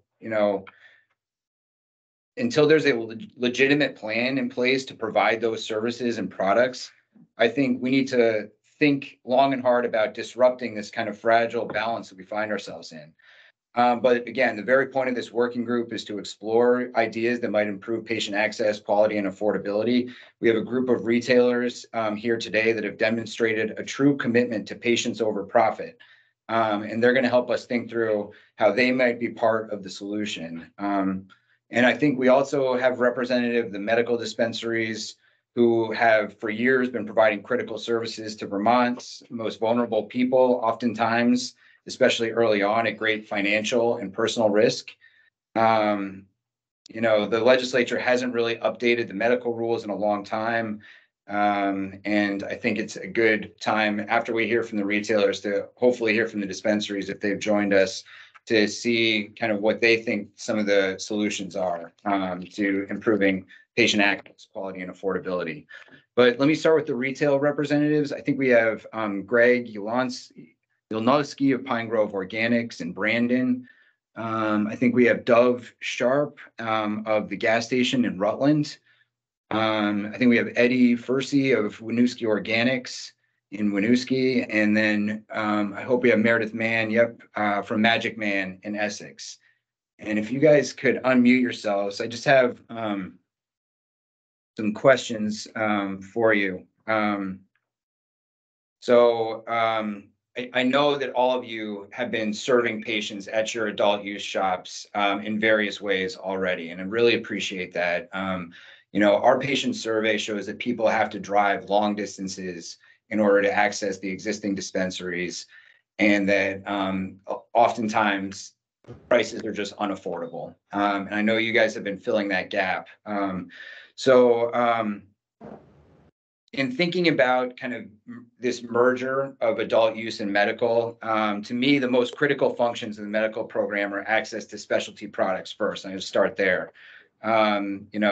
These include products that you wouldn't typically stock on your shelves because they're either prohibited, like the high THC solid concentrates, or because there's not a real demand amongst adult use consumers. Things like, maybe FICO. Or transdermal patches or some other kind of specialty product. If we required, the CCB required that you have a plan in place to supply specialty products to patients that needed them, not necessarily immediately, but maybe in a reasonable amount of time. Do you have a plan for meeting those? I mean, let's just take FICO or high THC solid concentrates. I mean, how would you go about ensuring that patients can have continued access to those products? And I know there's, I think 4 or 5 of you, if you don't mind just kind of self-monitoring how to respond. I don't know how to call on you individually, but if anyone has thoughts on that. Meredith? I mean, for me, the first thing I think of is manufacturing and access for us to get those products. So we would either need to work with the existing medical dispensaries, or there would have to be some kind of licensing change for some manufacturers to be able to produce those products for us. Mm-hmm. That would Do be. you have those relationships with manufacturers? And I mean, would it be Yes. Absolutely. price? Absolutely. Yeah. Packaging is another concern because a lot of FICO or RSO can come in a plastic syringe in general. Currently under our manufacturer for recreational packaging laws, a lot of that would not be able to be on market on our shelves in retail. Two quick points. Packaging, that's something, of course, we can figure out. Meredith, to your point, from a manufacturing perspective, the way that things technically operate from a legality perspective is it's not necessarily illegal to manufacture those products. They're illegal at the Right. point of retail sale.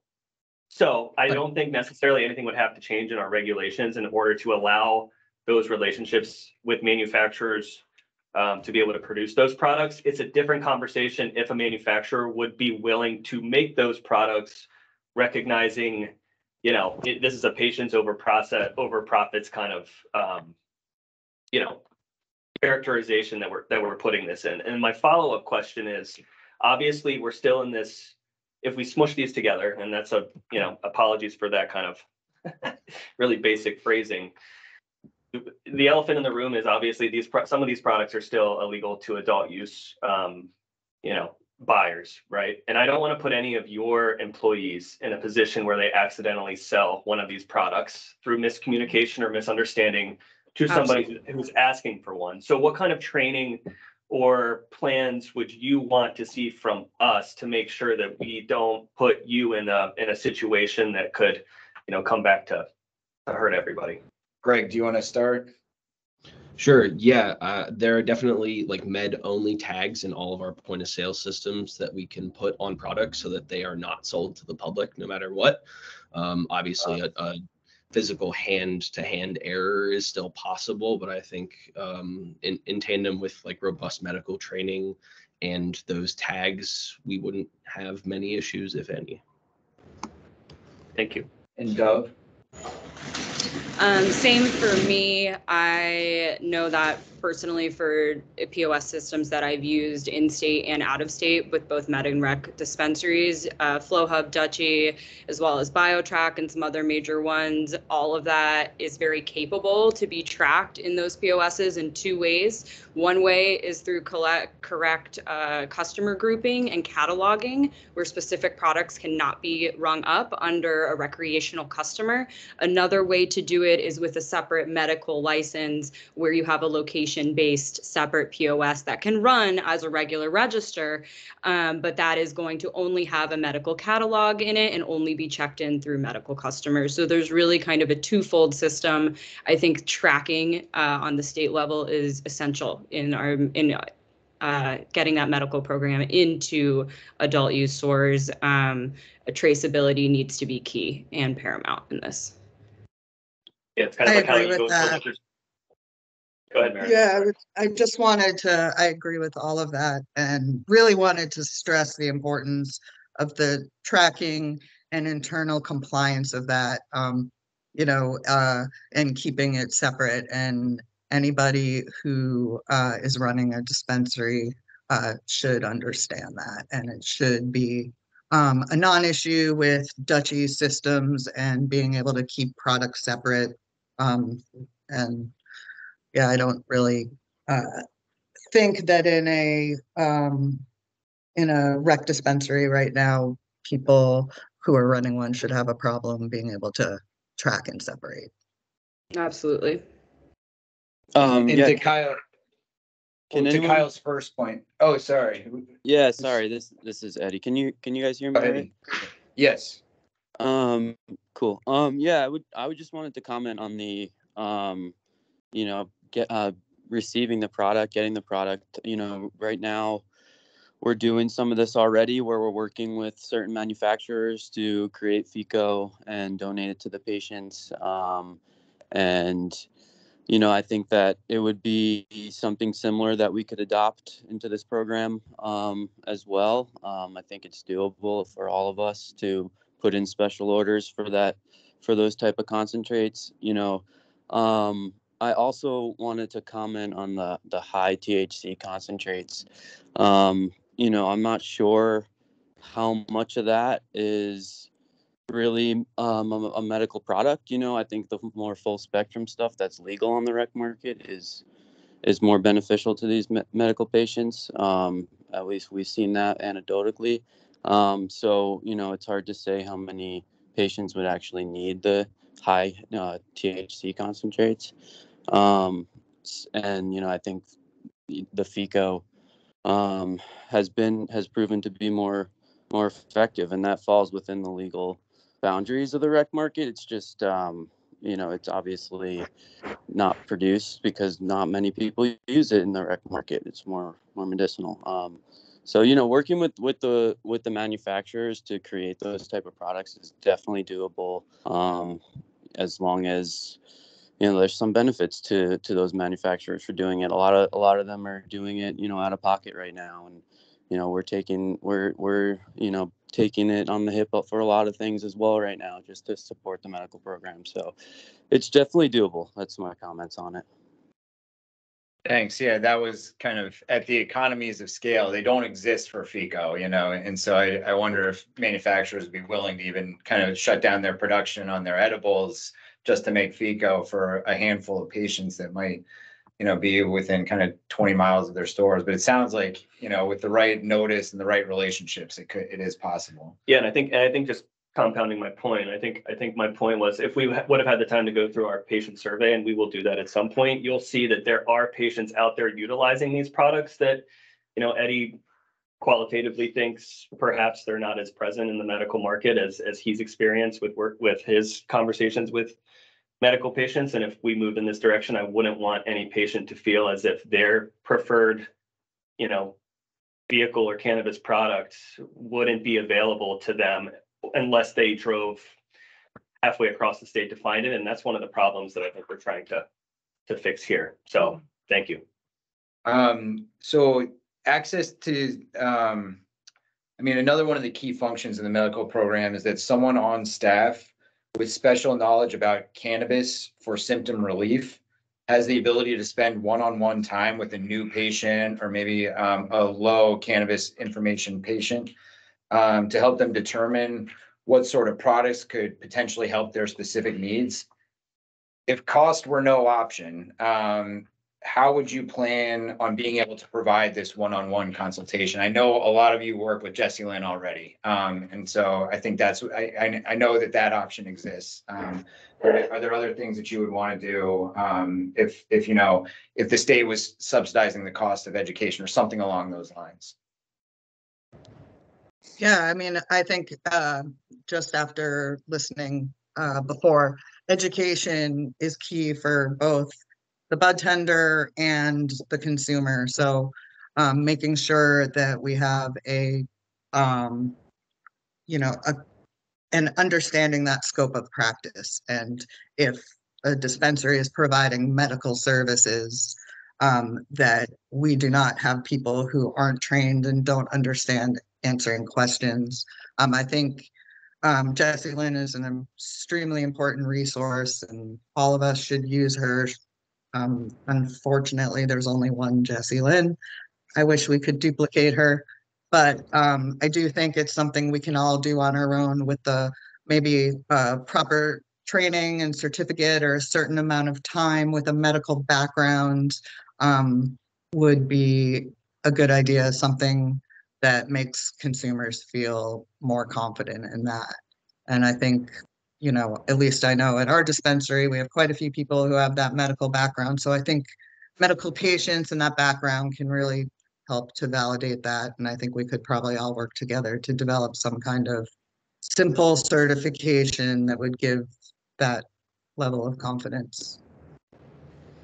I agree. I think it comes down to extensive training. I would feel more comfortable with having every person on that staff, if you're making medical sales, be trained in some sort of add-on course to our already authorized bud tender training.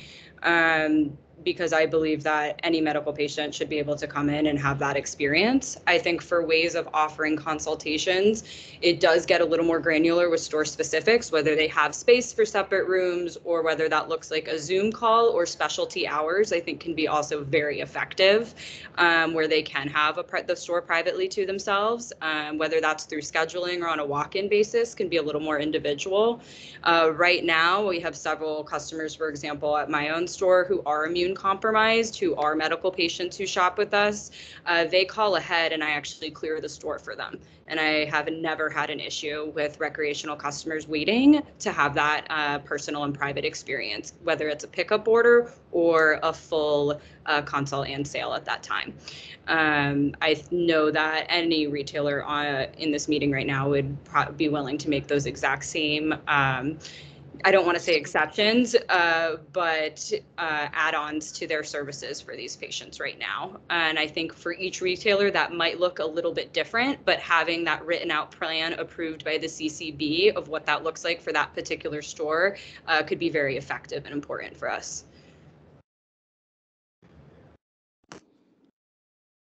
So, yeah, I mean, of course, my follow-up question, which is very closely related, which is patient privacy, is a very critical aspect to the medical program for a variety of reasons. The stigma is still there. Certain professions, it's even amplified.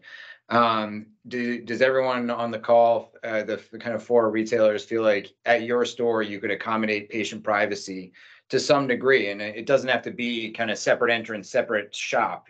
I'm talking, just like you said, either specialty hours of operation or curbside delivery in general, potentially. Does everyone feel like there's some way where you could accommodate patient privacy if that was a concern? Absolutely. I think absolutely. I think a combination of all of those things, some separate hours, curbside, Zoom consultations, but also just I think Dove is right. Every store is different, has a different setup, may have different POS or different amounts of POS systems. For us, we have 5, so I could take one and just isolate that area, put up a partition on a certain day or all days, depending on how this goes. If it became law, maybe I'd put sheetrock up.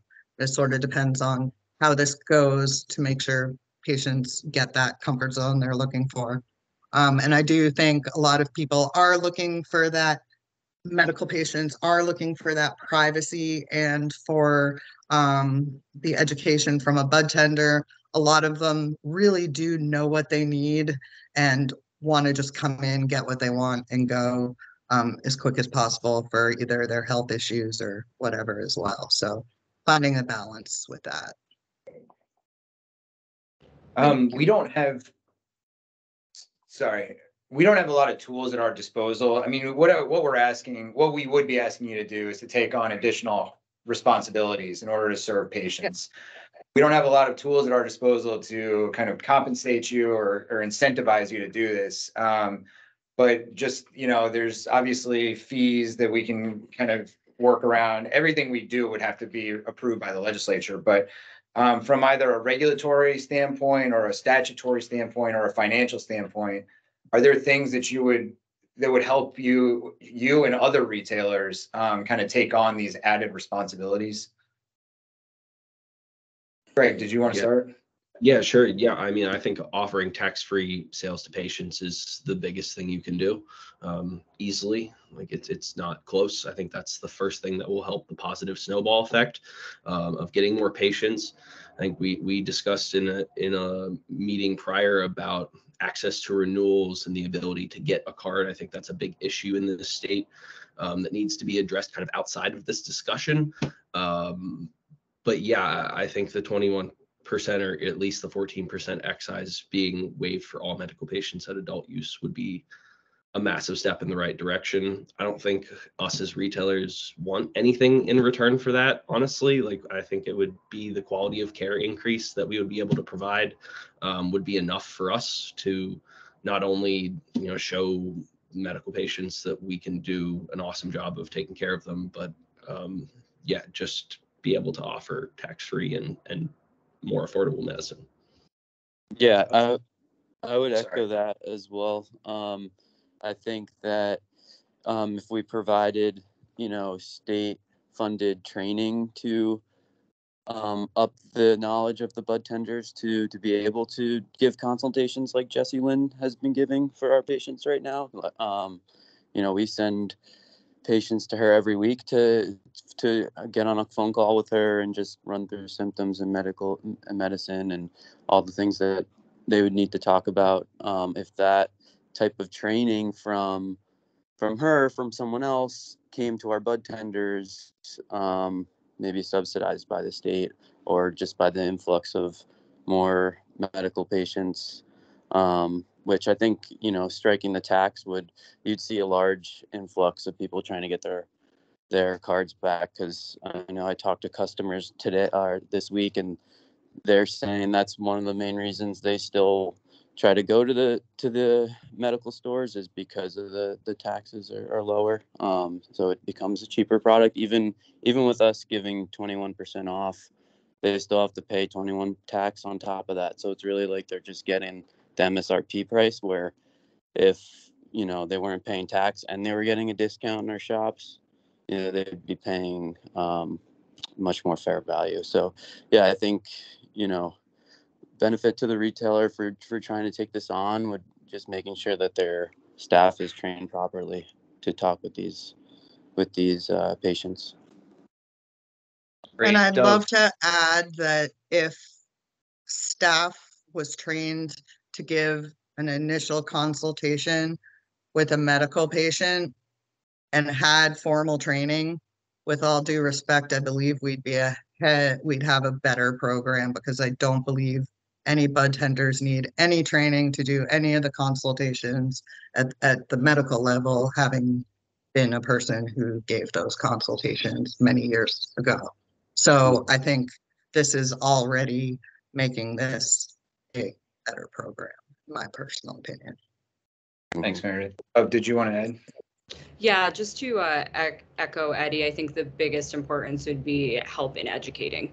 I don't need a kickback from the state, and I don't need discounts to help people who deserve this medicine more than anybody. And I don't want it to feel like it's some sort of financial reward to help a medical patient, because it should strictly be about fairness, access, and keeping people comfortable who are going through really debilitating issues. Education is really where that starts and finishes for me. Any support that I could do to educate my staff better from the state level would be taken with so much pride. I know for all of my staff members, they would be eager to get this information from Jessie Lynn, or however we feel is best for them. The second thing is this would be putting our state so far ahead of other markets that I have worked in, whether it medical or recreational dispensary. There are so few trainings available countrywide to get these badges and to have these licenses.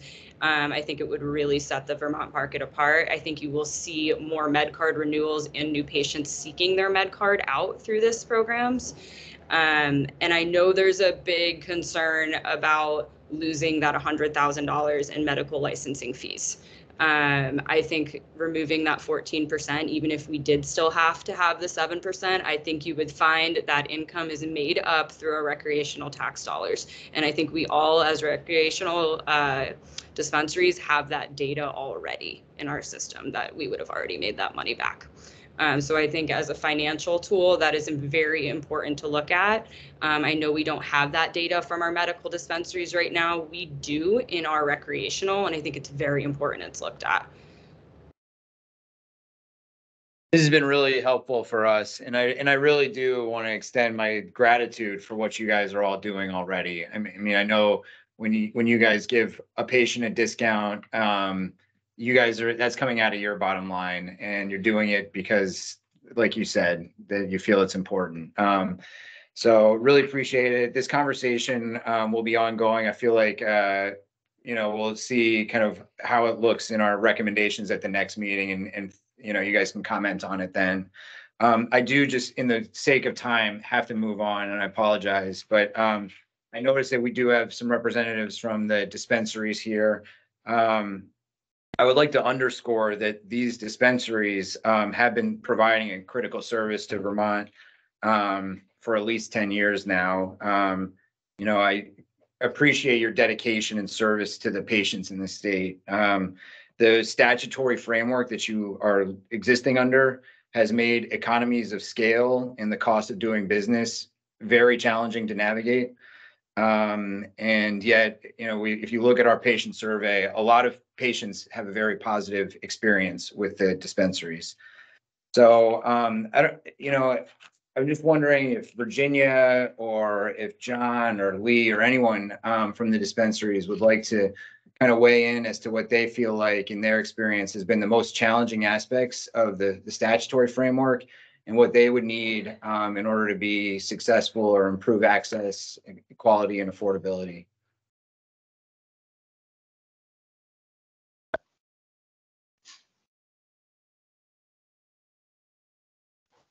Hi, this is Lee Stoll from Grassroots. And as the, the newest member of the medical side, because I just purchased from the MSO, I think there's a number of things that are not taken in consideration here. Number one, we sell wholesale flour to dispensaries now, and we sell to our medical patients at a much lower price than any of the current people who buy our products. So our products go out to our patients at a lower price, and that's not even including the tax.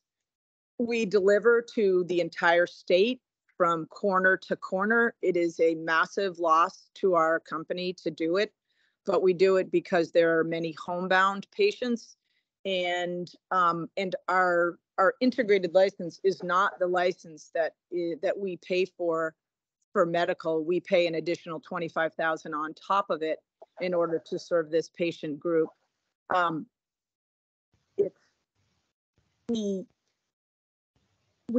buy, if there are manufacturers out there that sell products that are only for medical, I'm unaware of them other than the other medical people. So, if there is someone out there that's, struggling to sell to medical patients, they're not reaching out to one of the three.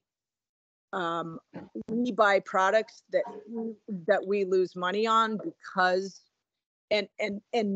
because we see this as a service that we're providing, and we're trying to do it not because we're making money on it, but because it's a service. We spend an enormous amount of time educating our staff on and spending considerable time with patients who were we not around, would not have the products delivered to their houses, would not have the products at the discount that we sell them to. And we're losing money on it. So I appreciate that the access issue is an issue, but I think that it is hard to comprehend from the recreational side that there are so many other ancillary products and services that we give that cost a significant amount of money, not the least of which we pay much more to have our door open than what you have to open your door. And so, I mean, I'm also opening a recreational dispensary, but I really want to keep the medical side going. And I would say to you that the credibility in other markets outside of the state are dependent on there being a robust medical program that is independent of the rec. And the reason that the medical services here are necessary are because there are things that you will lose money on if you don't do it. And so, like delivery, I have, my dispensary guy goes from my delivery guys goes from Brattleboro all the way to the top of the state. And we charge, I think our maximum charge is $15 or $20 to deliver. And we deliver at whatever price point that they need to be, if I'm selling a $60 item and I'm going up to the, the Northeast Kingdom, there is no profit in it. Plus we sell it cheaper than you guys do. So I'm the new guy on the block. I'm not the person. I mean, we're not an MSO. We are all Vermonters who run this. So this is not big money coming in trying to control the medical. This is small business, just like you are, trying to keep this business alive that is not cost effective. So just my 2 cents. No, thank you, Lee. Lee, can I ask you a quick question? How, I understand that you do delivery end to end in the state. How frequently is that needed? Is it something that happens every day? Is it something that happens every week? How frequently is delivery access? I have a full-time driver and he drives probably 3 or 4 days a week. And you know, there's products that are sold to a very, very small number of patients that have to be made, that candidly, there's, you know, they're not a moneymaker. So, but yeah, my delivery is absolutely a cost, I do it at a loss because I serve the patients. Thank you. Lee, how do your delivery sales, and you don't have to get into anything that's proprietary, but compared to your in-person sales and branding? We do more delivery than we do well, yeah, it's close. It's close. Okay. And is insurance a major cost for your delivery driver? Insurance, gas, hours, and again, we haven't really raised our prices because our patients need it at a lower price. And you know, we're selling, you know, eighths at a significant discount to what retail is selling. So it's not just the 20% that our patients save. It is also we sell our flour at a lower price. So, you know, these are all considerations that, I mean, if we can't afford it, that could go away.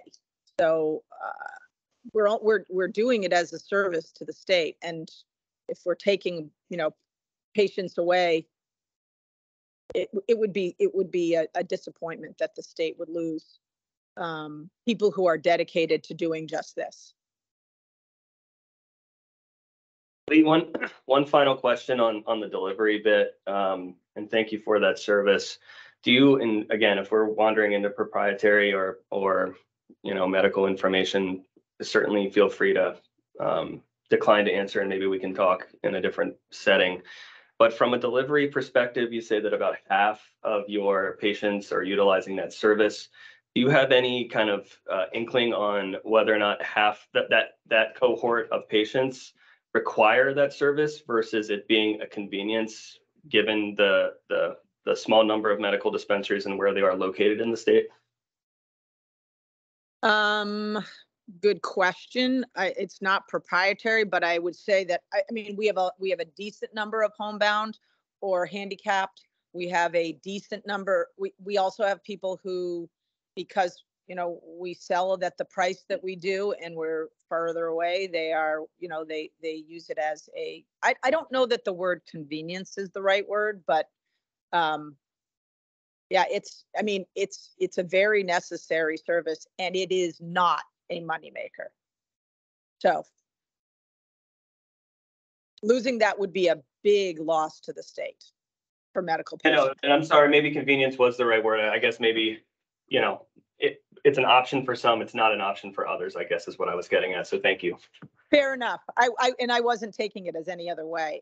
And you know, I'm just saying that these are the hidden costs along with the $25,000 that we pay to have a medical dispensary that I am telling you doesn't make enough money to cover $25,000 is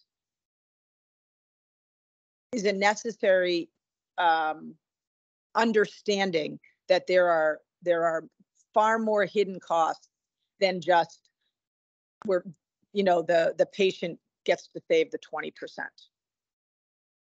Yeah. If that 25,000, you know, fee was not, if that was reduced, you know, and I don't have any control over that, but if it was reduced to zero because you're providing a service to patients that need it, would that help your profitability? I know, like, it's, you know, obviously it's 25,000. I mean, it's an amount of money, but would that like cover your delivery costs? I mean, every time we deliver, it's a cost that is not recoupable. But again, we do it because the service provided to the people in the state that need this we consider it to be a necessary service to the state. Yeah. And we spend an enormous amount of time with just one person in our dispensary because we give them that space. That, you know, there is a waiting room where people stay. We don't allow more than one person in the room at a time. Yep. Any other questions for Lee and Virginia? Or I'm going to get to everyone's questions. I'm just going to wait until we've heard from, whatever the kind of representatives from the dispensaries want to say. So, Virginia, is there anything or anyone else from the dispensary side that would like to kind of speak about the hardships that they're facing and what we can do either in this report or just regulatory wise to support you? Yeah, and I think I see that Russ has his hand up. And so I would suggest that I know you have limited time here. So I would like to, it'd be good if you all heard from him as well. I think that, as you know, and I've said over the years, that the biggest issue for this medical program has been the lack of healthcare providers recognizing the importance of cannabis to relieve people's symptoms. And that's been a battle that we have been having I've been having since 2000. So, and I don't know how we change that. I do think that it would be, one of the things is medical dispensaries are not allowed to advertise, same with adult use, but having this program talked about more by the Cannabis Control Board, the support of the Cannabis Control Board of the medical program, and being able to, let Vermonters know that it's out there, because the lack of advertising has definitely hindered that. And I do think, I appreciate the fact that some patients now can register for 3 years and they don't have to pay that $50 fee. I think it would be important to try to reduce that fee for all patients, bring it down to, cut it in half. I mean, it'd be great if they didn't have to pay anything, but I think, obviously you have to have money to run your program. I also think that the $25,000 for medical dispensaries, if somebody else wanted to open a medical dispensary, why would they when they can open a retail store for $10,000, but a medical program is paying $25,000? And I just think that fee is, it's never changed. It's been there since the law was first put in for the medical dispensaries. I think that would be a plus to have that. And I also think that, 5 or 6 years ago, the Senate, who's always been very supportive of the medical program, they passed a bill that allowed doctors to be, or healthcare professionals to be the ones to make the decision if you should be allowed to, use it as a condition. And, the House did not pass that, but I go back to that, I can go to my doctor and he or she might decide that, something's going to be good for me, even though it's not really for my condition, and we're not allowing that with cannabis. And, I appreciate the presentation that was done earlier, but I think that, when the studies are coming back saying that, cannabis doesn't really help with chronic pain, I think that, studies have to be happening with the individuals out there who are using this. And I can tell you, for the years that I've been working on this issue, patients definitely have a huge benefit from cannabis for their chronic pain. But we need to do more research into that. And I think that in this country, we're very limited on that. So, but yeah, hopefully you have time to hear from Russ. Thank you. Yes, we do. And, the other folks have started the other meeting. So, and Dr. McLean, I know if you need to drop off, we only scheduled this meeting for 2 hours. It's totally fine. And if anyone else needs to drop, I understand. But Russ, I see your hand raised. Would you mind joining in? Yeah, can you hear me? Yes. All right. Thanks. So I would want to echo some of the things that Lee and Virginia said. To your question on how we can make the program easier with what the power that the CCB can do. Obviously, in my opinion, is obviously having more qualifying conditions, making it easier to get a card may not be something you have the ability to do today. I would say to make it easier, just making it easier for patients who do qualify to get cards, expediting that to the degree that is possible. We've had a lot of delays in people that want to be on the program and want to renew their program, getting cards. So just access the cards, and to Virginia's point, just highlighting the program for the general public and making folks more aware of what the benefits may be for those folks that could really benefit from using cannabis, I think could go a long way. And the fees for eliminating or reducing the fees dramatically for these patients to get their cards, and also just allowing folks to receive notifications in advance if they do need to renew.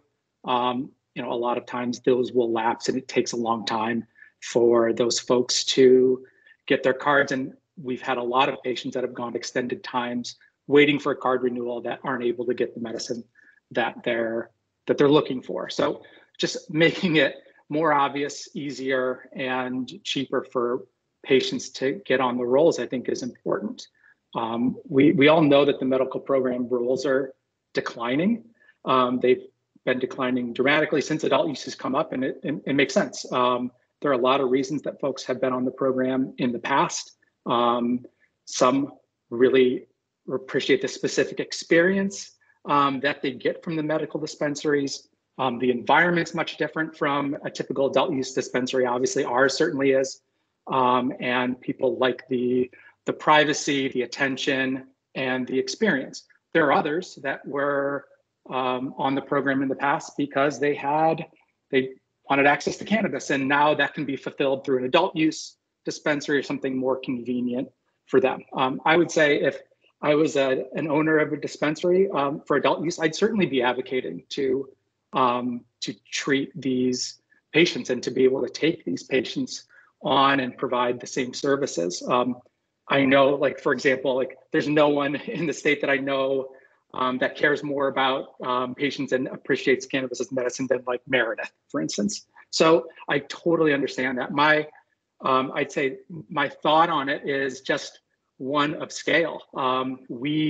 Because we have a concentrated patient base, we're able to, produce these products and do it with some efficiency and do it with a pretty narrow supply chain that makes that access viable, not only for our dispensaries, but for the other medical locations. And we would certainly see a decline in patients that would take advantage of going to other places. It's just part of that. I totally understand it, because there's a percentage that would go somewhere else if it was more convenient. And so my concern is that those products will, we wouldn't be able to continue to make those products, or other people wouldn't be able to make them just because of the volume. And so my hope is that if we collectively focus on just trying to increase the rolls, this makes it more viable generally. That if we've got more people on the program, there's more incentive for folks to get a medical license. There's a big reason why people aren't doing it now, because it's not profitable.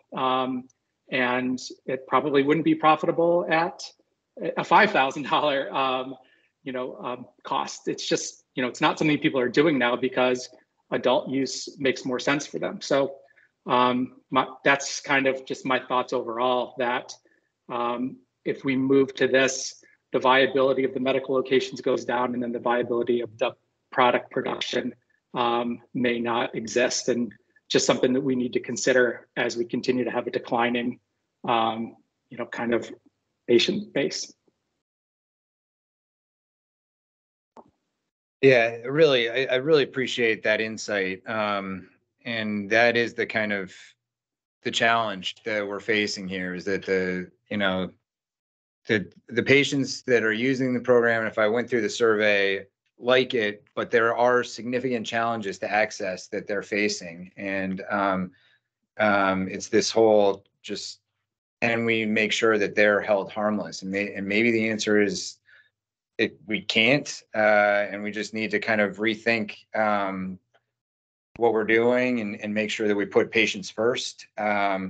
and there's going to be a transition, or we just try and find a way forward kind of that merges what we have and what was developed on the adult use side. And I think we're starting to get, I'm starting to see a little bit of a path forward, but it's not something that I want to do to the detriment of the patients, you know? Anyone else from the medical dispensaries that would like to weigh in before we turn to public comment?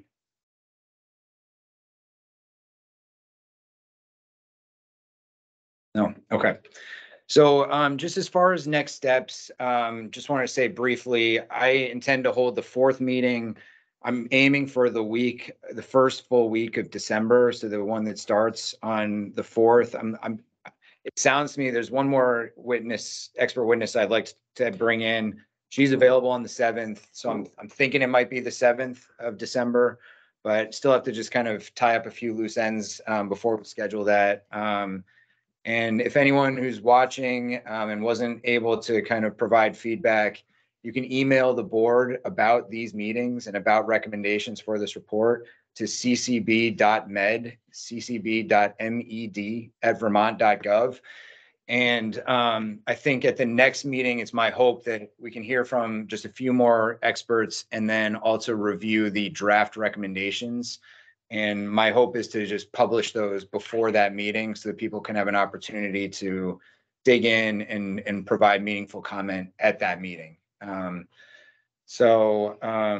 With that, I'm just going to turn to public comment. And again, this other meeting is going on without us. So, we have time to stay, but Julie or Kyle, if you need to go, feel free. And I have kind of a basic order.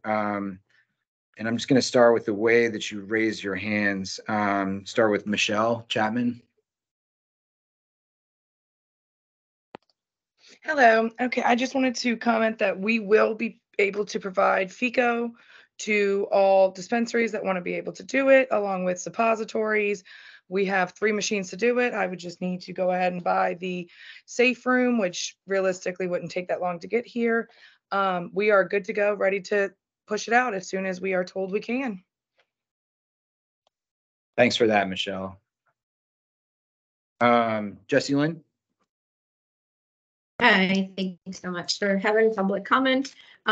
Quickly, I just wanted to see if it's possible for the medical dispensaries to give you guys data and information about how many people are using higher potency specialty products and delivery. I think that would really help understand what adult use retailers need. As far as education, I do want to just mention that the education I give is a minimum of 12 hours with continuing education. And I think continuing education is a huge piece of this. Educating somebody once a year, every 2 years isn't necessarily enough, and recognizing that a lot of our bud tenders are educated with a 2-hour online program that they're only paying $20 for comparatively. But when we think about the financial piece of it, I really appreciate and love all the retailers that spoke today for saying that they don't want or need any financial kickback, but they are taking the burden of this. So I just want to put out there that the retailers I'm working with are paying much more for education, are also sponsoring and paying the hotline. So they really are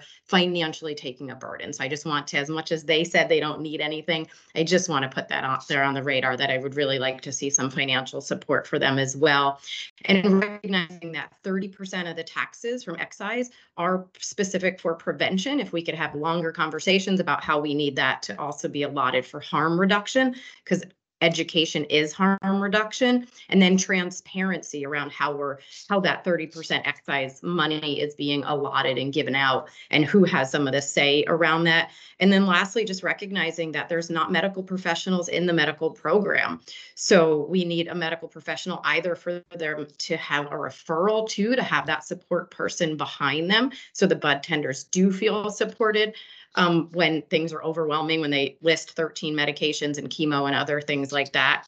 And then lastly, a couple of people at the medical dispensary spoke about needing more advertising, and I couldn't agree more. I think the Vermont Department of Health pamphlet is a great example of education they're putting out that isn't quite up to date. When you look at the vaping section, they talk about vaping oils. They don't even mention vaping flour. So we really need to make sure the Vermont Department of Health is also on the same page and putting out the education that we need. And their website at the Vermont Department of Health links cannabis and opioids as the same.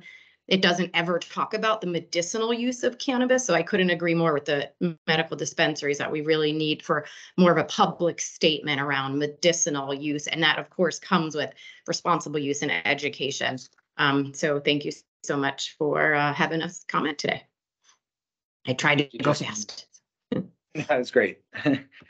Dan? Hey, everybody. Yeah, I will try to be brief because I know these meetings go long, but yeah, when you guys announced that you were having these meetings to kind of redevelop the medical program, you know, I asked if I could participate because I started a medical collective in 2011 on the West Coast. And, you know, really seeing the medical community, I partnered with larger collective groups and was serving over 250,000 patients. And so it's true that a lot of those patients just want to smoke weed and get high. But the most gratifying and enriching part of the whole experience was truly helping people that are actually sick, that depend on cannabis for medicine. And so I hope that by participating in these meetings, you guys would maybe consider some of my opinions very strongly in how you do this, because there's a lot of people that do need access to medical cannabis. And I'm really concerned that you guys are going to make it over-regulated and harder for people to get access to. The presentation today, I know I criticized that guy and I was rude to him and I did it kind of to be funny, but I mean, the truth is he's a lobbyist that is paid by conservative organizations that are concerned about addiction and trying to create very stringent policy. And I don't think that's what Vermont needs. And I don't think that sounds very much like Vermont. There are a ton of studies that are done on actual human beings that really oppose everything that he's talking about. And I mean, I'm not a scientist, so I can't say, oh, just because, you know, sometimes I get busy and I don't smoke cannabis for a few days, or every once in a while I take a tolerance break and don't smoke for a couple weeks. I understand that science proves in order to prove you're not an addict, you need to not smoke or consume cannabis for 6 weeks. It's like saying that 11% of people who consume cannabis are addicts is offensive. And I think there's a lot of information out there in science that can completely debunk almost everything that he said. And I find it a huge waste of time. We have this really important discussion and spent over an hour listening to that rhetoric. I was just going to say that I would really love the CCB and the state to consider, if a person thinks that ingesting cannabis into their body and their system is going to improve their quality of life as a medicine, then that person should be entitled to have that decision. It should just be as simple that if any physician believes that a patient could benefit from cannabis medicinally, that physician should be able to make that recommendation for the patient. I have no say in this about business. It's not about business or making money or fighting about, you know, who's adult use. I'm just talking about for patients, for individual human beings. If cannabis can enrich the quality of their lives and they believe that it does so in a medicinal way and their doctor agrees, there should be no restrictions on that. And that is my recommendation that I would really love for you guys to consider.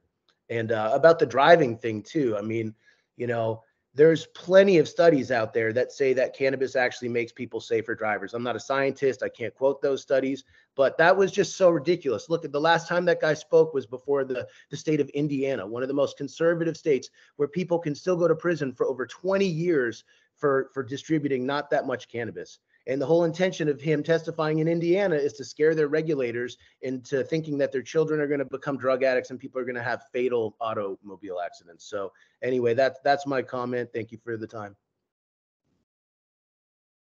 Yeah, thanks, Dan. Andy?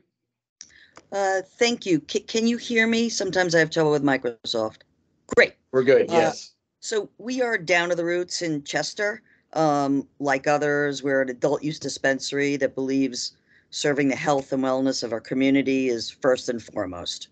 So from the start, we actually built a private consultation room, and we're now having in-person hours with Jessie Lynn at our dispensary, and I can't recommend that enough.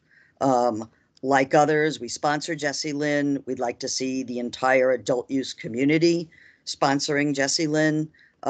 We also discount medical card holders so that we're eating the tax, the adult use tax, instead of them. So we could do more to serve that community if the adult use tax were waived for medical card holders, and if the state helps subsidize the cost of Jessie Lynn and those like her that offer these incredibly important services. We could also do delivery so that Lee and others don't have to serve the entire state, which, by the way, is very much appreciated. But it is not fair that the burden is on just the medical dispensaries, and it's not fair to them to pay $25,000 when we're paying $10,000. And then last, whatever products are allowed in the medical program should be allowed in the so-called adult use program. And then the limited market for those medical products could grow with the economics, and the economics for them would be improved.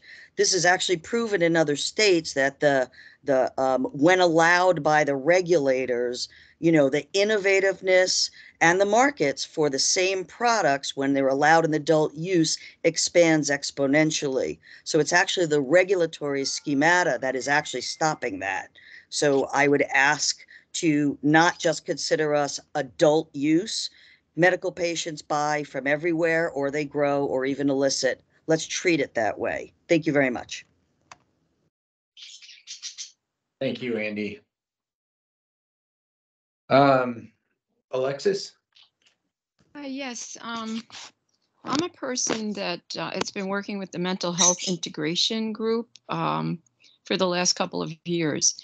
And like 6 years ago, I mean, I've had extreme trauma in my life, which I didn't really face up to until 6 years ago when somebody, a friend of mine, said to try marijuana for my anxiety. Now, I'd smoked when I was young, and I'm sorry about my birds. They are very noisy. I had smoked marijuana, you know, back in the 60s when everybody in college smoked marijuana at 18, and they were all, you know, those people now run the country, surprisingly.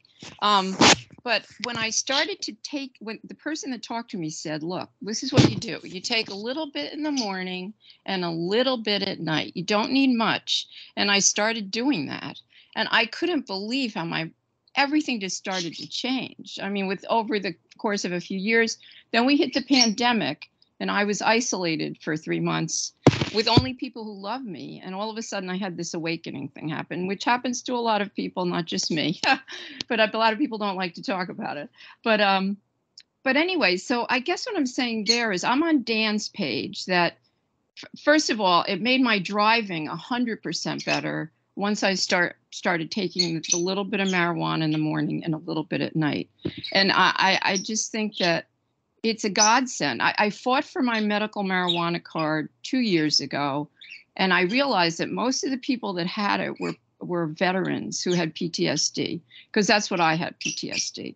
And they finally gave it to me, but I had to fight for it. I had to go to a bunch of people. I had to get another doctor.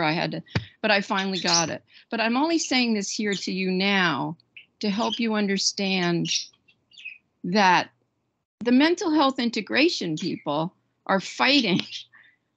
They're fighting not to do the thing where everybody's equal, which is Dr. Jane King, and I don't want to go on too much, has already adopted a CCBHC out in Minnesota and around the country. But for some reason, Vermont is fighting the equity thing. And I guess that's another subject. But I'm still on the planet, and I'm still helping my son and a lot of his high school friends to understand what I'm telling you now. Because people have to understand that it's really about all of us being treated equally, even on the planet. Even with religion, we need to go more universal. Anyway, I'm getting off topic. I'm going to stop talking. I just felt like I had to say something here. Thank you. You're welcome. Thank you. You're welcome. I just want to just note that we have no control over the DUI laws, and those are not in the scope of this report. You know, and I do understand that we just heard information that there's increased fatalities, and maybe there is, maybe there isn't. I haven't researched that report, but we just have it's just not part of the scope of this project. So, thank you for listening. I appreciate it. Yeah. Amelia? Hey, we met so early this morning that my brain just started functioning about 20 minutes ago. So yeah, I just wanted to kind of make a suggestion to you guys, because this meeting was announced very close to the actual meeting date. which sort of made it difficult for those of us in like the advocacy space to get the information out to patients in time to get a good group of them here. And I know that that's for a variety of reasons, you know, from resources to time management to all of that. One suggestion I would like to make, though, is some sort of automated phone setup that goes out to every registered patient to inform them when there are meetings like this. You know, we've talked in the past about how a lot of registered patients are elderly, or, you know, developmentally disabled. Some might be blind and unable to use things like, you know, visual aids. So I just think that some sort of automated phone call that goes out every time there's a patient-centered meeting or a patient topic being discussed would really help with turnout to these sort of things, to kind of help collect a broader opinion than those of us that kind of show up and parrot the same points every week.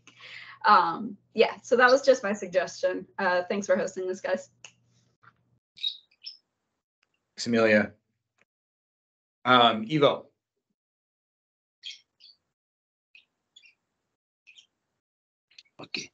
Okay, so I don't have much to say. I'm very, very satisfied with what Dan said, and I listened to the providers and dispensary owners, and I completely agree that the 25,000 versus 10,000 is too much. I mean, I think that both fees should be equal. You know, that would be much more fair. And I just hope that for our next meeting, you are going to bring an expert with a different confirmation bias. Because now we have a guy with a confirmation bias that's against use. He was very reluctant with everything, and the evidence for the benefits are inconclusive, but there are evidence of addiction and you know, all sorts of negative things. So I do want to see a little bit less biased expert next time in our meeting. Thank you. Thanks, Ivo. Anyone else for public comment? And I don't think we have anyone who joined by phone. But anyone else for public comment, just raise your virtual hand and jump right in.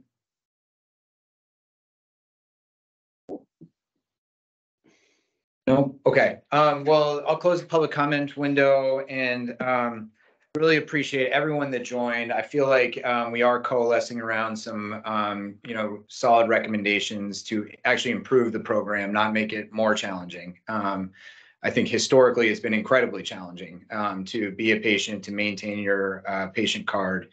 And so I think, you know, we're moving in a positive direction. We're not trying to overcomplicate things. And then, yeah, just as far as notice, you know, I'm thinking the first week of December for the next meeting. Part of our patient survey, by the way, was asking if people wanted to be notified of meetings like this. And we called through everyone that didn't have an email address. And, you know, we kind of have results as to who wants to be notified and who doesn't. So hopefully we will actually drive attendance to our next meeting and future meetings in this. So. Do you think we could put that online in the interim so people can see it? What's that? The results? Oh, the patient results? Yeah, Yeah. I think so. Yeah. Okay. And we'll review them at the next meeting as well.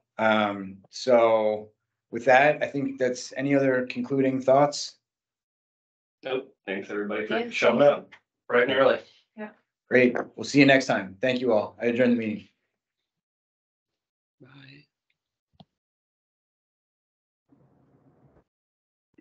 Peace.